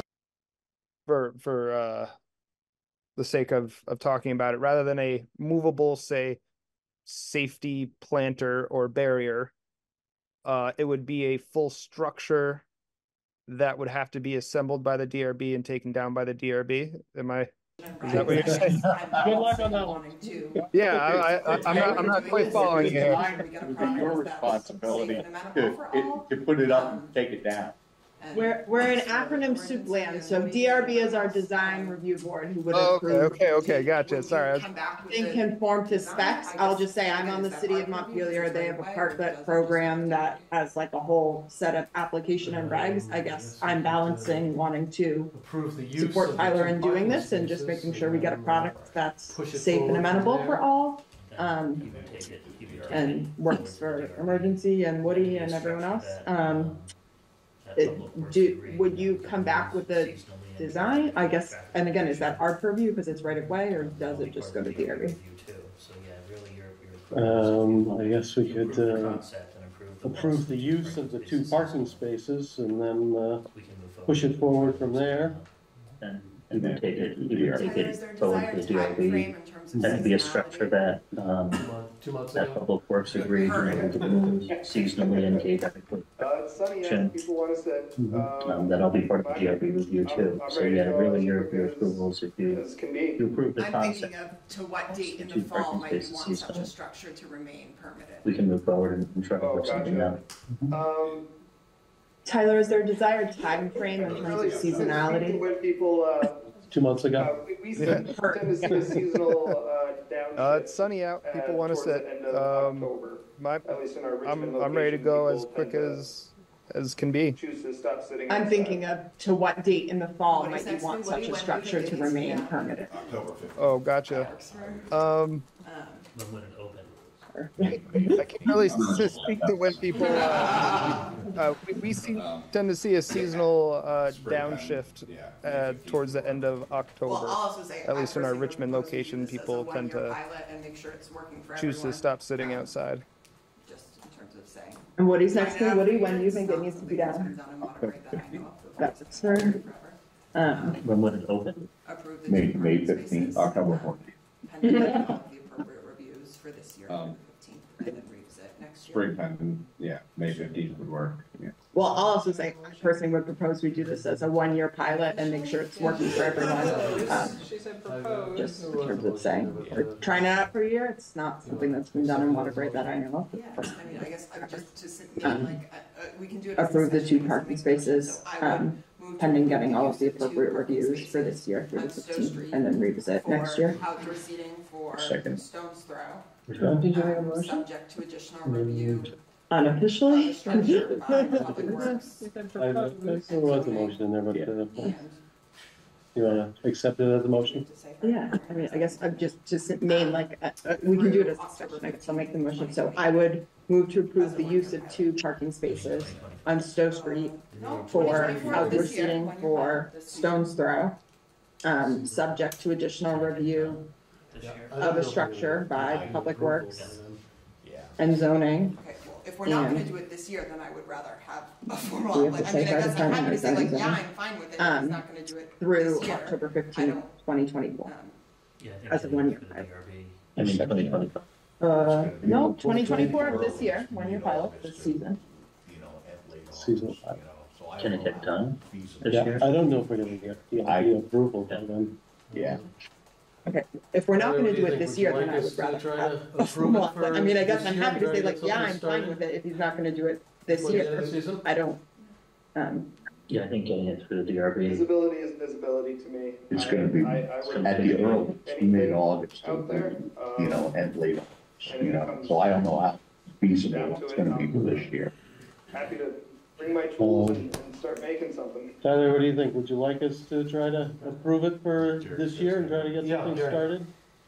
Yes, I please. certainly understand, but I've been coming to meetings for a long time. Visibility is and the visibility biggest to one- me. biggest I issue seems to would be for a appreciate long time anything is the lack of out there. parking. Now you're talking about taking away and if two it more comes parking spaces. So I down just to it, encourage you to I'm- think about that. Happy to bring I my get why tools he's doing and it. start I making totally something. understand. People like to get outside. But then, Okay. how much Jerry's got his hand up. Yeah, yeah. backlash are you gonna get when people start saying, certainly now you're taking away more parking spaces? But I've been coming to meetings for a long time, and one of the biggest issues in this community for a long time is Discussion already. lack of parking. And now you're talking about taking away two more parking. Express some So I concern. would just encourage you to think about that. Understand it, I get why he's doing it, I totally understand, people like to get outside. Determined But that there then, was still, how much even with the loss of 50. Backlash are you gonna get when people start saying, now you're taking away more parking spaces? Available parking spaces. So, Yeah, well, and I think that was part of the discussion already. The Casey Bagel owner already expressed some concern. As I understand it, the recent study that Public Works did determined that there was still, even with the loss of 51 South Main, that there was still available parking spaces. that we really need 2 spots to make And then we are still talking economy of about scale and viability workable otherwise. Oh, right. Yeah. Wesley Church or the Congregation Any Church? further discussion? Wesley Church. Wesley Church. Just to be Okay. clear, I had a motion. And I just say, that's why I said it's a one-year thing, because if it's really not working, I would not be inclined to do it again, but I think it's worth giving folks the benefit of the doubt. I'm also just assuming or stating for the record that we really need 2 spots to make the economy of scale and viability workable. Yeah. And maybe we think that's right, I just wanna. All right. Any further I think discussion? it has to start here, I think you have to. Just to be clear, I had a motion with no second. They have to, Yeah, Mike Tyler has to seconded get some sort of Seconded the motion. proposal forward, and then, yeah. I made the motion, but my only question is DOT the just recognizing they're in state law and it's Any further discussion on the motion? 45 notice period and adjoining Hearing property none, all in owners, favor, and maybe say we aye. think that's right. Aye. I think it has to start here. I think you have to approve use of your parking spaces.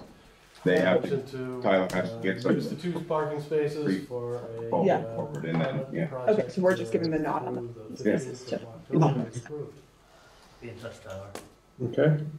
Any further discussion on the motion? Escape. Hearing none, all in favor say aye. I will say your Aye. handicap spot up at the Congo Church is working out fabulous. Any A lot of opposed? usage up there, which I was Any abstentions? All right. not shocked. Motion to use the 2 parking spaces for a project through the 15th of October is All right. approved. Be in touch, Tyler. Update temporary sign bylaw at the welcome sign. Thanks, Tom. Thanks, Mike. I will say your handicap spot at the Congo Church is working out fabulous. A lot of usage up there, which was Good. not shocked by, but very pleasantly surprised.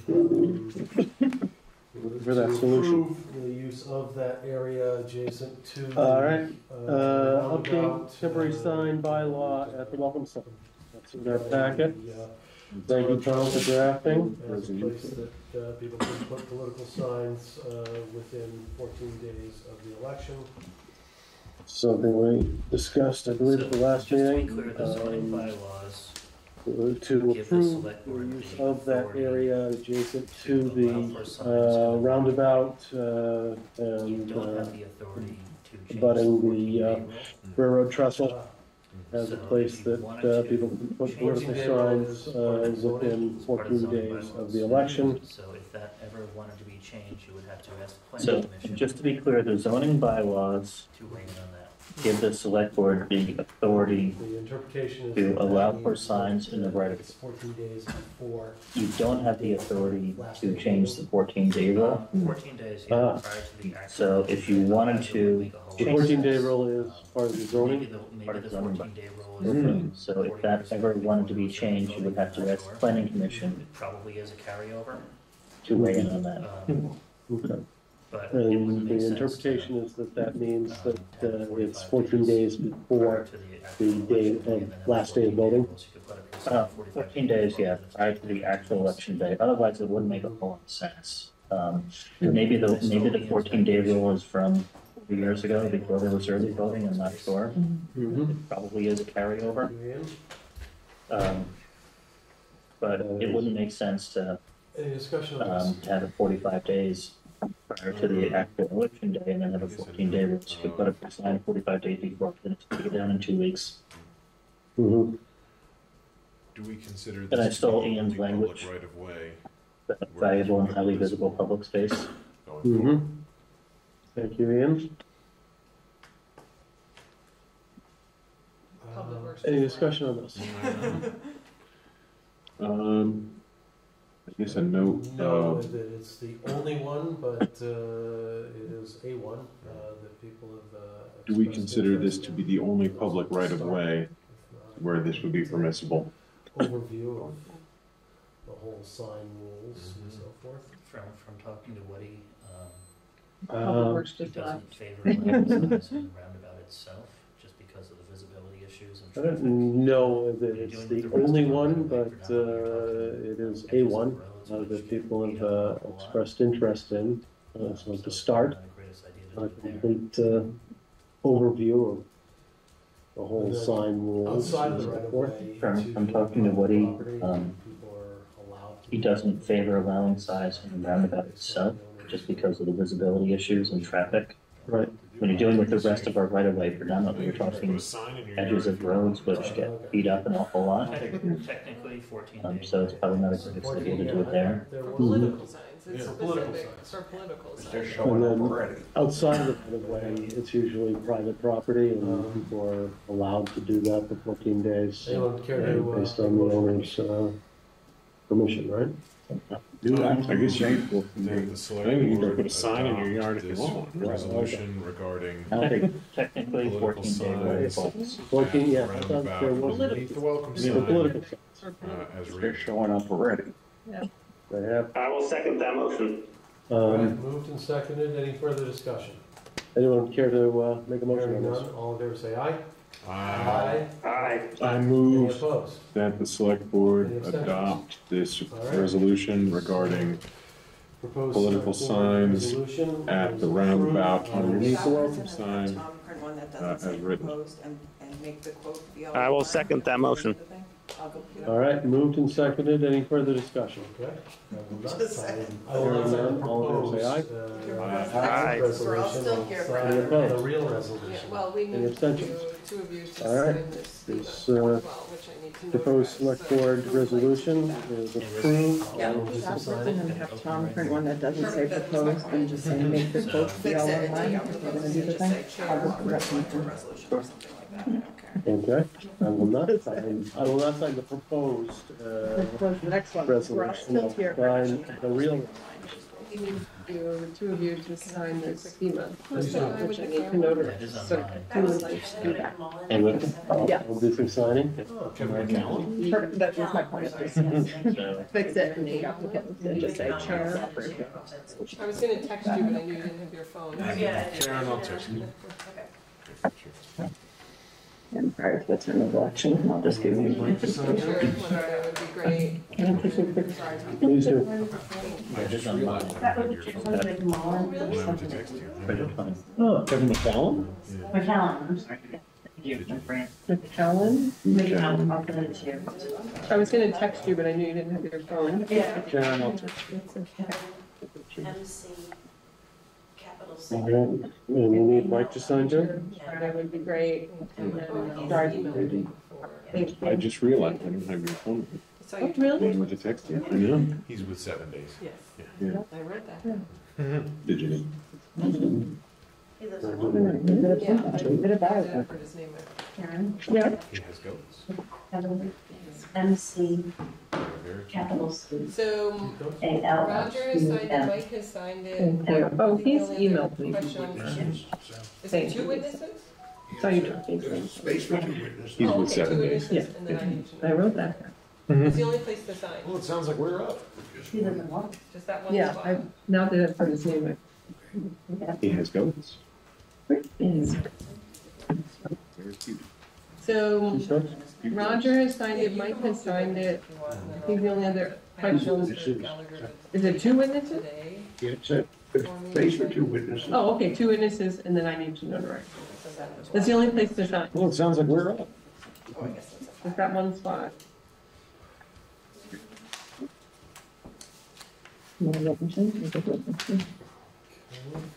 Should I run this pen or something? Oh, yeah, you can both do witness if you want, but I'll notarize it. I asked Mr. Gallagher to date it today Signage? for me, he signed it, kind of thing. It's in that spot too. That, getting close. Oh, I guess it's a fact.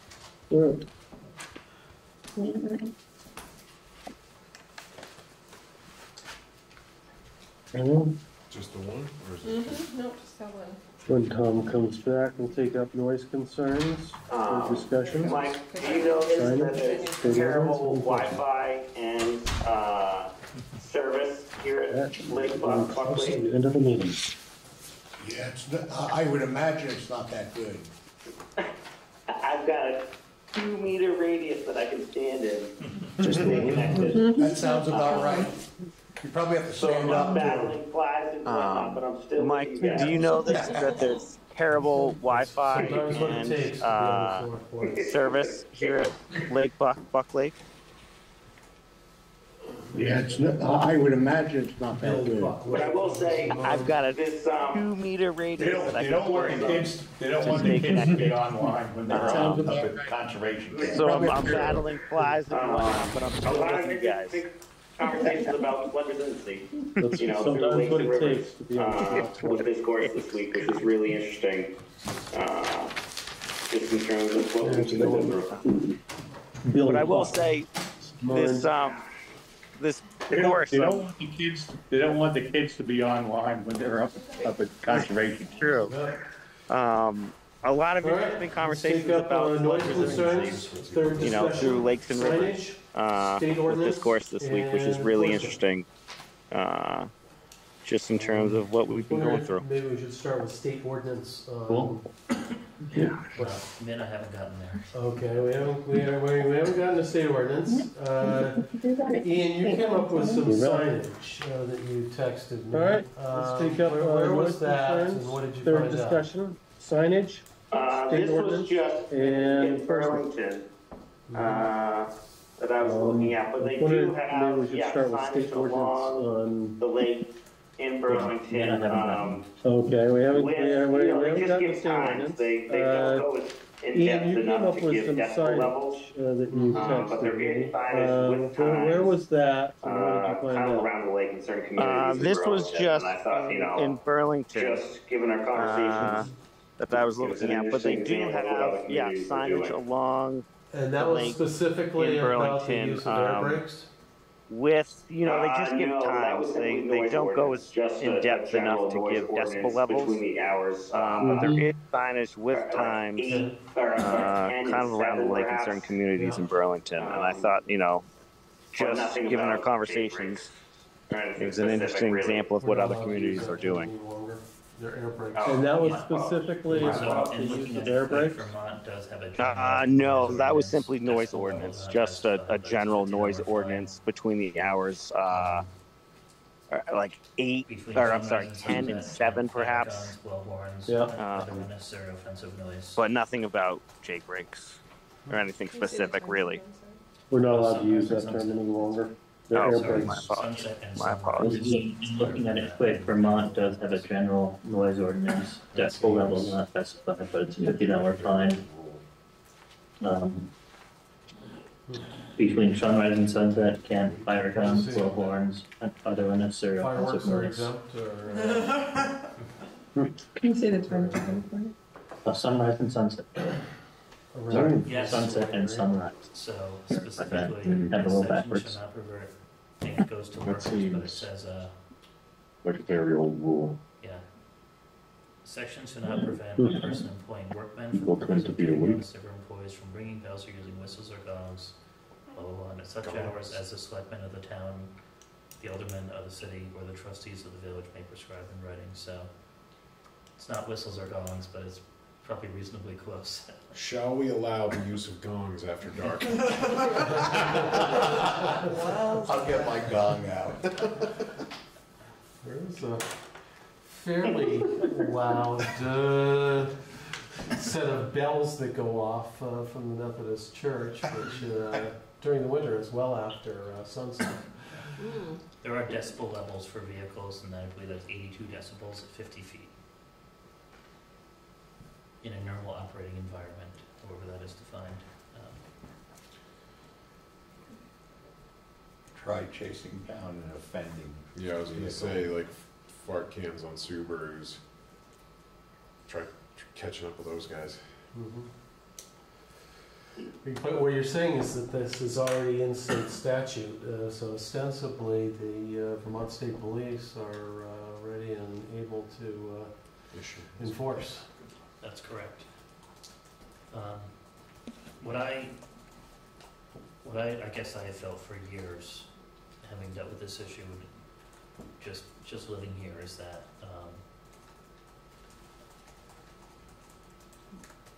the state, I think, should consider regulating things like muffler modifications. In my judgment, maybe there's an argument for motorcycles which need to be loud, so that because they're not seen as loud. But I think in general, I personally fail to see the need to have a modified muffler for the average human being. But I think it's a state regulation that they should address. And they can do that, by not allowing them to be sold in this state, or not one from the modifications, however they want to do it. Well, I think there's certain standards by when you inspect your car, that if you do have certain modified. In the state of Vermont, it's straight piping you can't have. Right. When you straight pipe your exhaust. Right. But, no, the large, Glass packs? I was gonna say the large Folgers can Yeah. tailpipe are totally legal. I'll just say the one who was really excited because I thought there was a state ordinance who would save us, so to speak. I don't know if gongs after dark is quite it. And I guess the question would be clearly we can create a noise ordinance if we want to. I would say personally it is not the top of my list of concerns at this junction. Yeah, I think people are more concerned about loud parties after, unreasonable They hours. are, well, some are. That's what I think people are most mad about. If we do create something, a strange caveat like gongs, so in 50 years when they're like, do we have something on the books? And then they look back. Keep it there for posterity. Yeah. During my listening campaign a couple of weeks ago, I did get a comment about the use of air brakes coming down the ramp from I-89 into the traffic circle from a resident on Butler Street. And she said it was constant at any time of day or night. It's not the engine brakes, it's the air brakes? That's what we're now calling air brake. Yes, those brakes when they throw a switch and use the engine to... It's an exhaust brake. It's an exhaust brake, okay. Right, so now we have 4 names. Okay, exhaust brake. Yes. Well, if I might. Sure. Just absolutely, if you know about diesel engines. Do your fire trucks have those, Gary? Almost all of our fire trucks have those, and what it does, quite honestly, ours are not as loud as like some of the tractor trailers. Right. But it allows you not to have to use your brakes all the way down a hill. Right. Because if you don't have that, you could literally run out of air. So if you're coming down, say, Blush Hill, you're going to be using your brakes a lot. The brakes are going to heat up. You're going to use a lot more air, and then you come down the ramp. So the exhaust brake allows you to use a little bit of back pressure to not have to use your brakes. Now, our fire trucks have very quiet exhaust brakes compared to big tractor trailers. And I would not be in favor of saying we can't use exhaust brakes coming down some of those hills. It just is dangerous, in my opinion, to come down Blush Hill and then not have brakes at the bottom. Yeah, that would be dangerous. Yes. What about the signs still have that just say please? Because there's a tractor trailer truck on Route 100 every night that uses his brakes in the manner which you're describing, which seems pretty unnecessary to me. Yeah. To be entering my little Route 100 corridor right there with your... Yeah, and there's a difference. I'm not, exhaust brake. I'm not concerned about coming down 100. I'm just talking about some hills where you don't want to ride brakes. Right. That's all. Right. Well, they don't get many tractor trailer trucks on Blush Hill. No. One of the other big complaints, Gary, was from trucks coming through town and pumping those brakes, which begs the question as why are they going fast enough to require those brakes in the middle of town? Right. Well, why is everybody going fast enough to require brakes? So yeah, valid point. Yeah. But you know, if you're part of what I'm thinking is, if you say you can't use them, who's going to enforce that? Because I'm going to, quite honestly, I would suggest to my drivers, if you're coming down Blush Hill, Perry Hill, some of these steep hills, I want you to use that because I don't want you to crash at the bottom. I agree. Yeah. Yeah, that's the issue. Does it have to be a town-wide thing, or can it be on certain streets and neighborhoods where using of those brakes would probably not be required in most situations? Agree. Yeah. Agree. It's a courtesy question, right? I don't it's a know courtesy question. if it's like people on Main Street, if they're running those brakes, I think they're just doing it to be. They're not as loud as some of those little teeny cars that are going around looking at the exhaust pipes. Right, the little race burner kind of things with the high pitch. But I understand the rationale, I get it, but there is a real safety reason for them in some places. Very difficult to enforce. Right. But if it's a request, then it's not necessarily an enforcement issue. If we just put a sign saying, please. Like downtown area. I have no problem with that. Please try to avoid. Would be some good And, verbiage. but then we still, we would be putting up this sign ostensibly within the V-Trans right-of-way, and then we would have to get their permission, I would think. Yes, but we can probably do that. Okay. I just helped a guy out in Middlesex who was V-Trans. So, I wonder if I can We do can that. order signs, that's easy enough. Do you want to be specific about where you want them, or you just want me to? I think we should be. Weigh in? Yeah. I've gotten one request for the ramp coming down on the southbound lane of Route 100 into the traffic circle roundabout. Karen has mentioned Waterbury Center, and somebody else mentioned Main Street. Where on Main Street? Right up over Bank Hill usually is where where I've heard complaints and where I've heard it myself. Is between the Res and Blackback. Right through that. In front of McGillicuddy's. Right in front of McGillicuddy's. Good. Okay. Now, that's a pretty high signed area already. Maybe mount a sign before that. Okay, we'll figure that out. Yeah. We'll be Okay, close. we're gonna take a What look about at if that it was one. in Dak Row where the speed sign was, it just said, You could do To it the right in front village. of town hall. Yeah. Don't use your, Both ends of the village. yeah, I guess, right? Yeah, I'm just assuming it's only through the going one village, way, right? but the that's village a is silly pretty assumption. flat. I have concerns about the ramp though, because that seems like an appropriate time to pump your air brakes.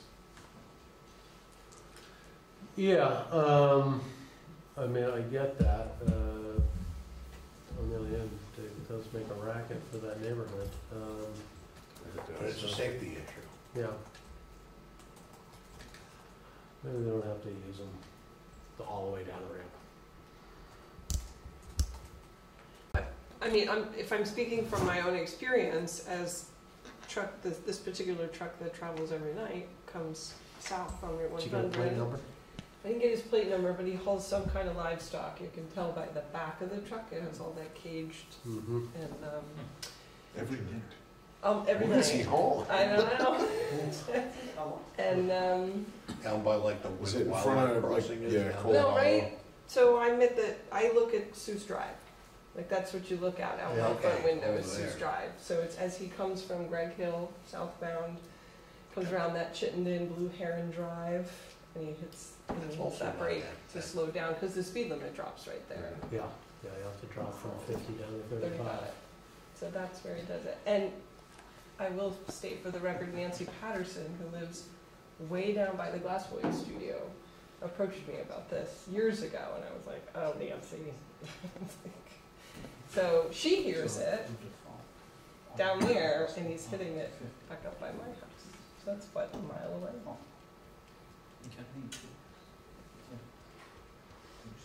So somewhere in that corridor, I guess, before you approach that 35 mile an hour speed zone. That's still under 100. Okay. So, Cold, we'd have to be out past Cold Hollow towards Greg Hill, right? Yeah. Exactly. Yeah. Yeah. Like near Blue Heron Drive. Yeah. Between Greg Hill and Blue Heron Drive, yeah. But he doesn't, this particular driver does not use them headed northbound. It's only when he comes southward. So Well, there's no reason to Because slow there's an down going incline. north. Right. Yeah. All right. I would assume he's hitting them like right by Howard Ave too. Perhaps. He Yeah. could be hitting him a second time. Yeah. Is there a motion to instruct the manager to find these delightful please signs and place them in that location? Sure. I'm not making it. but if someone wants to- I will make the motion. I move to ask the town manager to find, please don't pump your air brake signs, and place them in the neighborhoods previously requested. Do I have a second? Second. Moved and seconded. Any further discussion?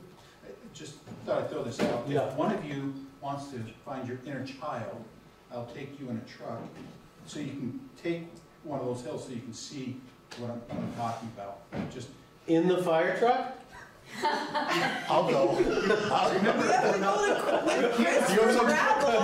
volunteers. You cannot have a warned meeting, though. I'll blow the horn. We all have to be in different trucks. Just for the record, my kids had a tour of the fire station last week, and they didn't get that offer. They would like that. So I'm just saying, Yeah, but just the two of us, we're not a meeting. what the difference is just freewheeling and having something holding the truck back. But they are Yeah. just asking, it's a courtesy, right? Yeah. They're not, Yeah, yeah. no, I get it. Yeah. But people aren't all that crazy. Use it when you need it as a safety measure. It's common sense, but some people don't necessarily use common sense. Common sense is not. Okay. Did anybody second? Mike seconded. Mike seconded it. Kane made the motion. We have had some discussion. Any further discussion? No, hearing none. All in favor say aye. Aye. Aye. Any opposed? Any abstentions? All right, that directive is approved. All right, now we have next meeting agenda. Next meeting will be the 29th. We've already suggested that it would be focused on the flood and after action discussion thereof. There's two here, by the way. Also August 7th. Okay. Can we expect the after action discussion to around that hour and 30-minute threshold? I was wondering, I think I suggested it for the record, so if it needs to get bumped again, that's fine with me. I like the idea of a flood concept, hazard mitigation, but then we could do an after action after that maybe? And like the FEMA buyouts and the more logistical stuff.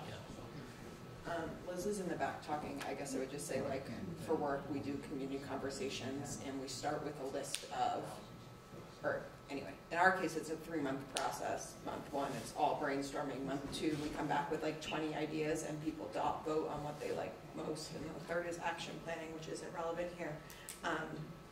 I mean, do we want to do like an abbreviated format of that where the first X amount of time would be reviewing the laundry list as we did tonight, asking for additional input to the laundry list? I mean, depending on format, we literally can like put them on paper in the room. You can do an equivalent online with either a Google form where folks vote for top ones. We use a platform called Poll Unit if you need it live in real time, but I assume you'd want it open after. But just to say we could do a structure like that. Yeah, Hi, Gary. I think that'd be fun and useful. Liz, I'm putting you on the spot. You talked about crew facilitating at the next meeting. I just described like the quasi VCRD process of having list of ideas, ask for additional ideas, and then a dot vote. Does that seem along the lines of what crew was thinking? Yeah, I think there's just the thing we discussed, right, you and I, Tom, and it was just, this was really like a 2-topic meeting and that's all. Yeah. Right, so, and at the fire station, right, was the plan. Right, make it big, give people the chance to come and talk about their ideas, but don't do all the other stuff. Yeah. Why did we choose to do it at the fire station? So people can come and walk around the room and put things on Post-it notes. But you can do it wherever you want. Have we? Well, we may Fire have station's stuff available. in here It still. depends on the shop vac. Fire station's available. Okay, why don't we go to the fire station, see if we can get a crowd? And do that dot vote. We can open up the meeting and then ask crew to facilitate that if Liz and company are so disposed. We don't need all that on So the we're- agenda. I was just saying for conversation. Yeah. We are moving the 29th meeting to the fire station, is that right? That's it, yeah. Okay. I think that's our proposal.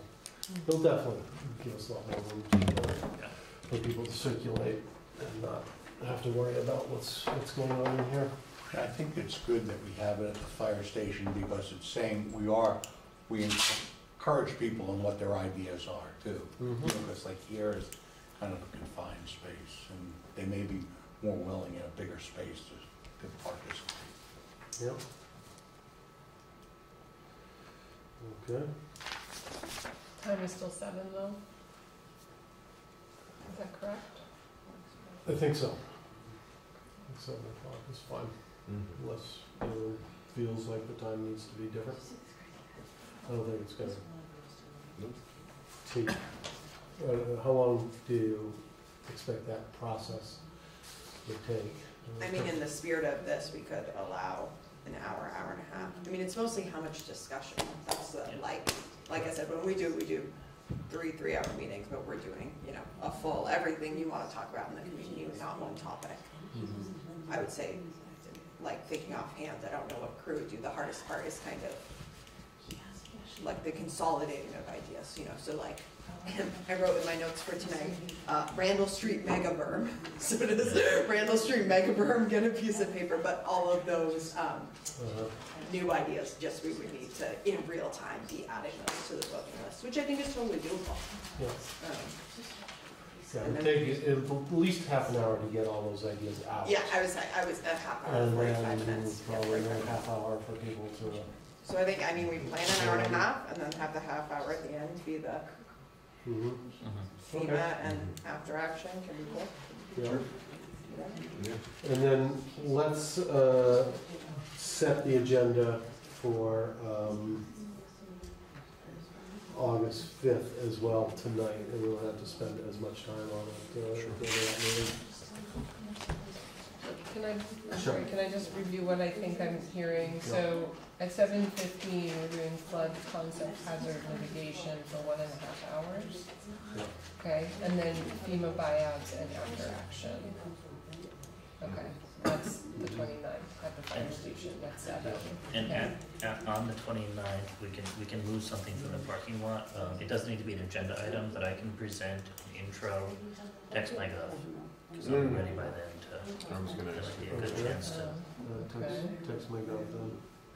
Okay, so we're taking up executive session, and you're not going to do that night, right? Yeah. Fire station night, yeah. We're going to have a meeting the very next Monday. Yeah. Okay, so I have a plea then. I will be there, and I will do minutes or I will do Zoom, but I need somebody willing to help me manage those 2 platforms because there's the potential for a lot of participation on Zoom, and I can't do Zoom and be concentrating on my minutes at the same time. I found that hugely challenging when we were at the fire station for the armory talk. If we're going to do sort of a charrette and voting, and people may introduce new concepts, I'll also make sure Bob is around and helpful. Yeah, and we also, I mean, I'm happy to do it, but yeah, when we set for like 4 people if we're in a hybrid meeting. Like, you essentially need one on just more than Zoom tech support, I need like finger support. I need somebody who's willing to take the Zoom over, if that's Alyssa or if that's Tom or whoever it is, but to manage those. Maybe it's a crew member or something. Yeah, that's fine. We don't have to decide tonight, but I'm just saying I know my limitations. I can't do minutes and do Zoom at a big. And I also reduced it back down, so am I putting it back up?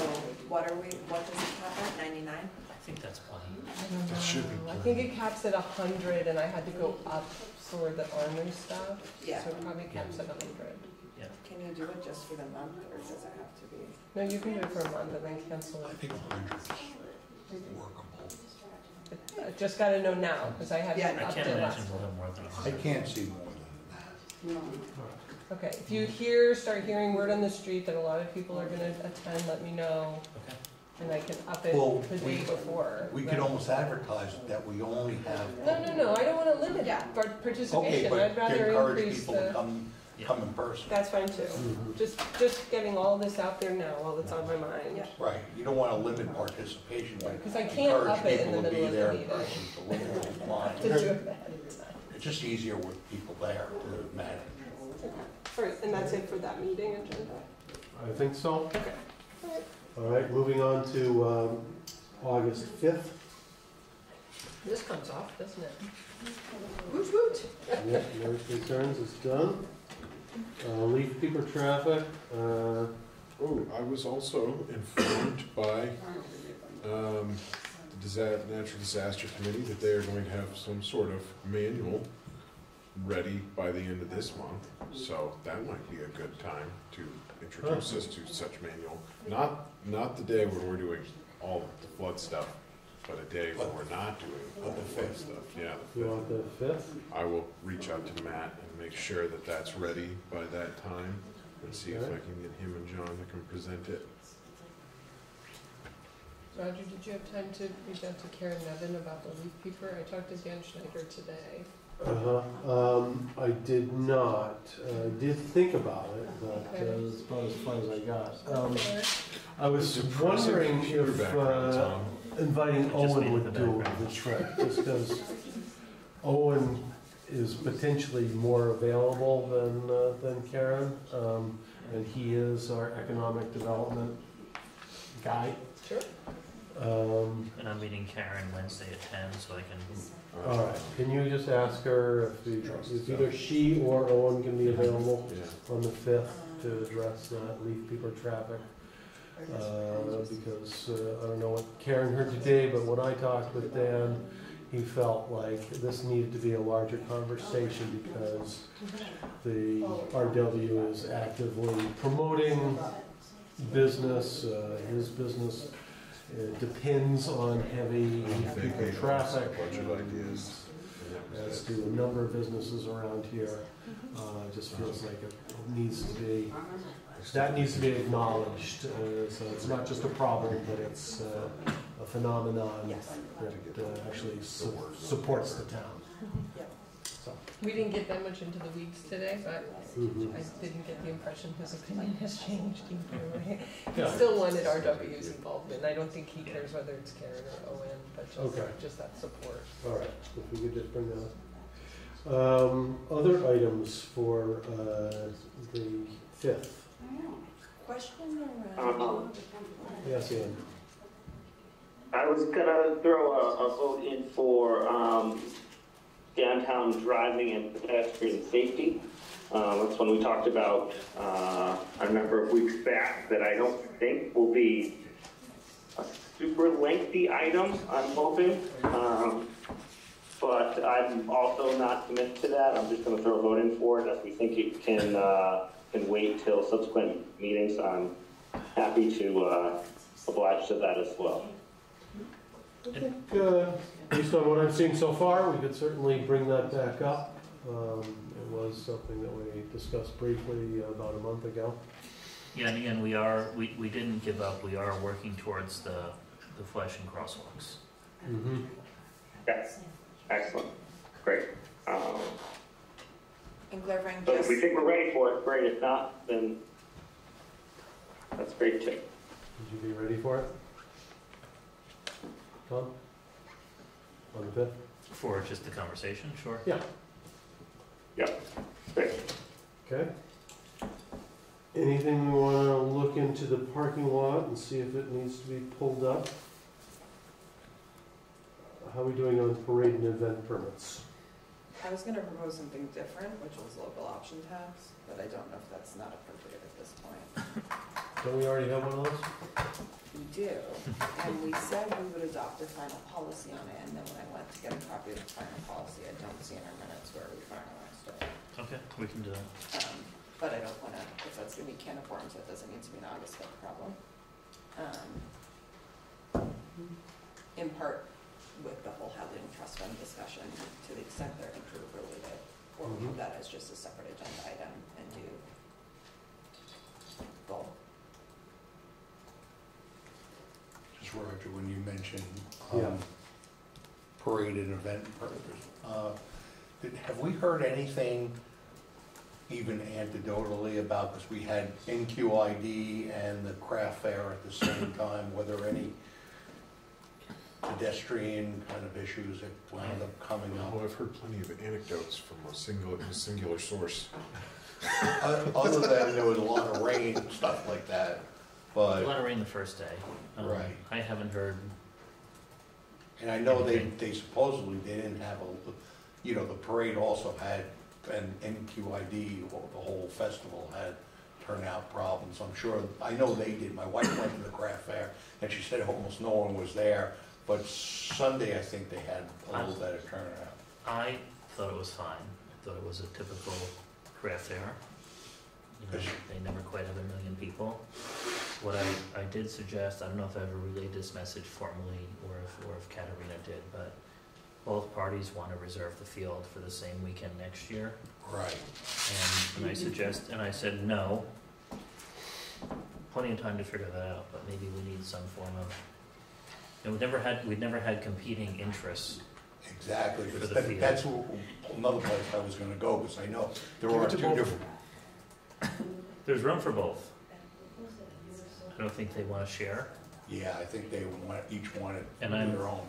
Reluctant to suggest the select board needs a policy for something that's happened once in our history. Right. So I think we can work that out internally. How soon can either one of them apply for next year? I mean, the system opens 364 days. Yeah. So the next day. So they can. One of them already has. Oh, they have applied already? Well, they both expressed to us way in advance that they basically want it in perpetuity. In perpetuity? Yeah. Well, do we do in perpetuity? I would highly suggest a policy. I suppose if you want to pay upfront and the rate is right, that might be considered. Right. Huh. Okay, well, yeah, you'd rather take this on yourself than throw it to the select board? If we can't solve it, I'll bring it to you. But I feel like there's let's see what you come up with. a way to solve it. It's all solved. We don't have. I'm not suggesting that I have great confidence in my ability to solve it. I'm just suggesting. Sit both parties down together. Right. And then toss a coin in the air. Have an anger management. Throw one permit on the table. Who gets it? Steel cage match kind of thing. Okay. Anything else people want to talk about on the 5th? We will have time to add more agenda items, but what was the last looking time? a little late. When was the last time we had state police? Oh, that was supposed to be tonight, and we moved it in light of everything. I can reach out to the. Yeah, if that might work, but I would like to hear from them. Stats and evaluation. Yeah, I was just gonna say. Well, this would be a guess. Just to say, Mike, we had looked on this template agenda, I think going into this, we also had the data stats, which also for the record, Karen's been posting on the website, they're there. But us discussing those, which could be part of that. See if there's anything else that I bumped.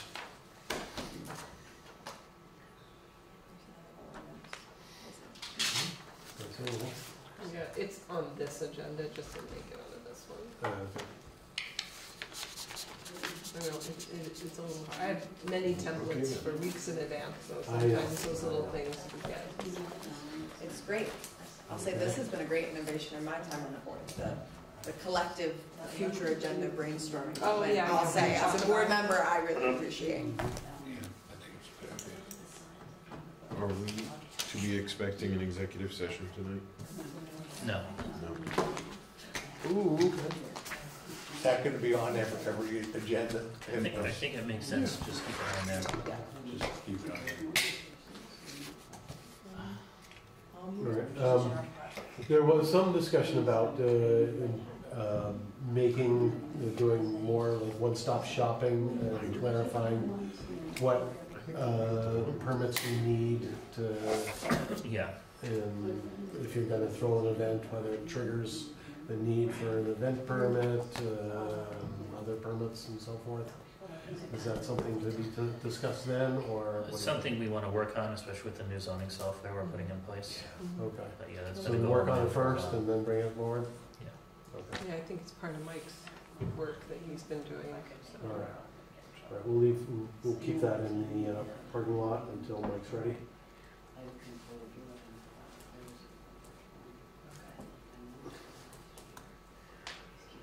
All right. Any other business before the select board? Do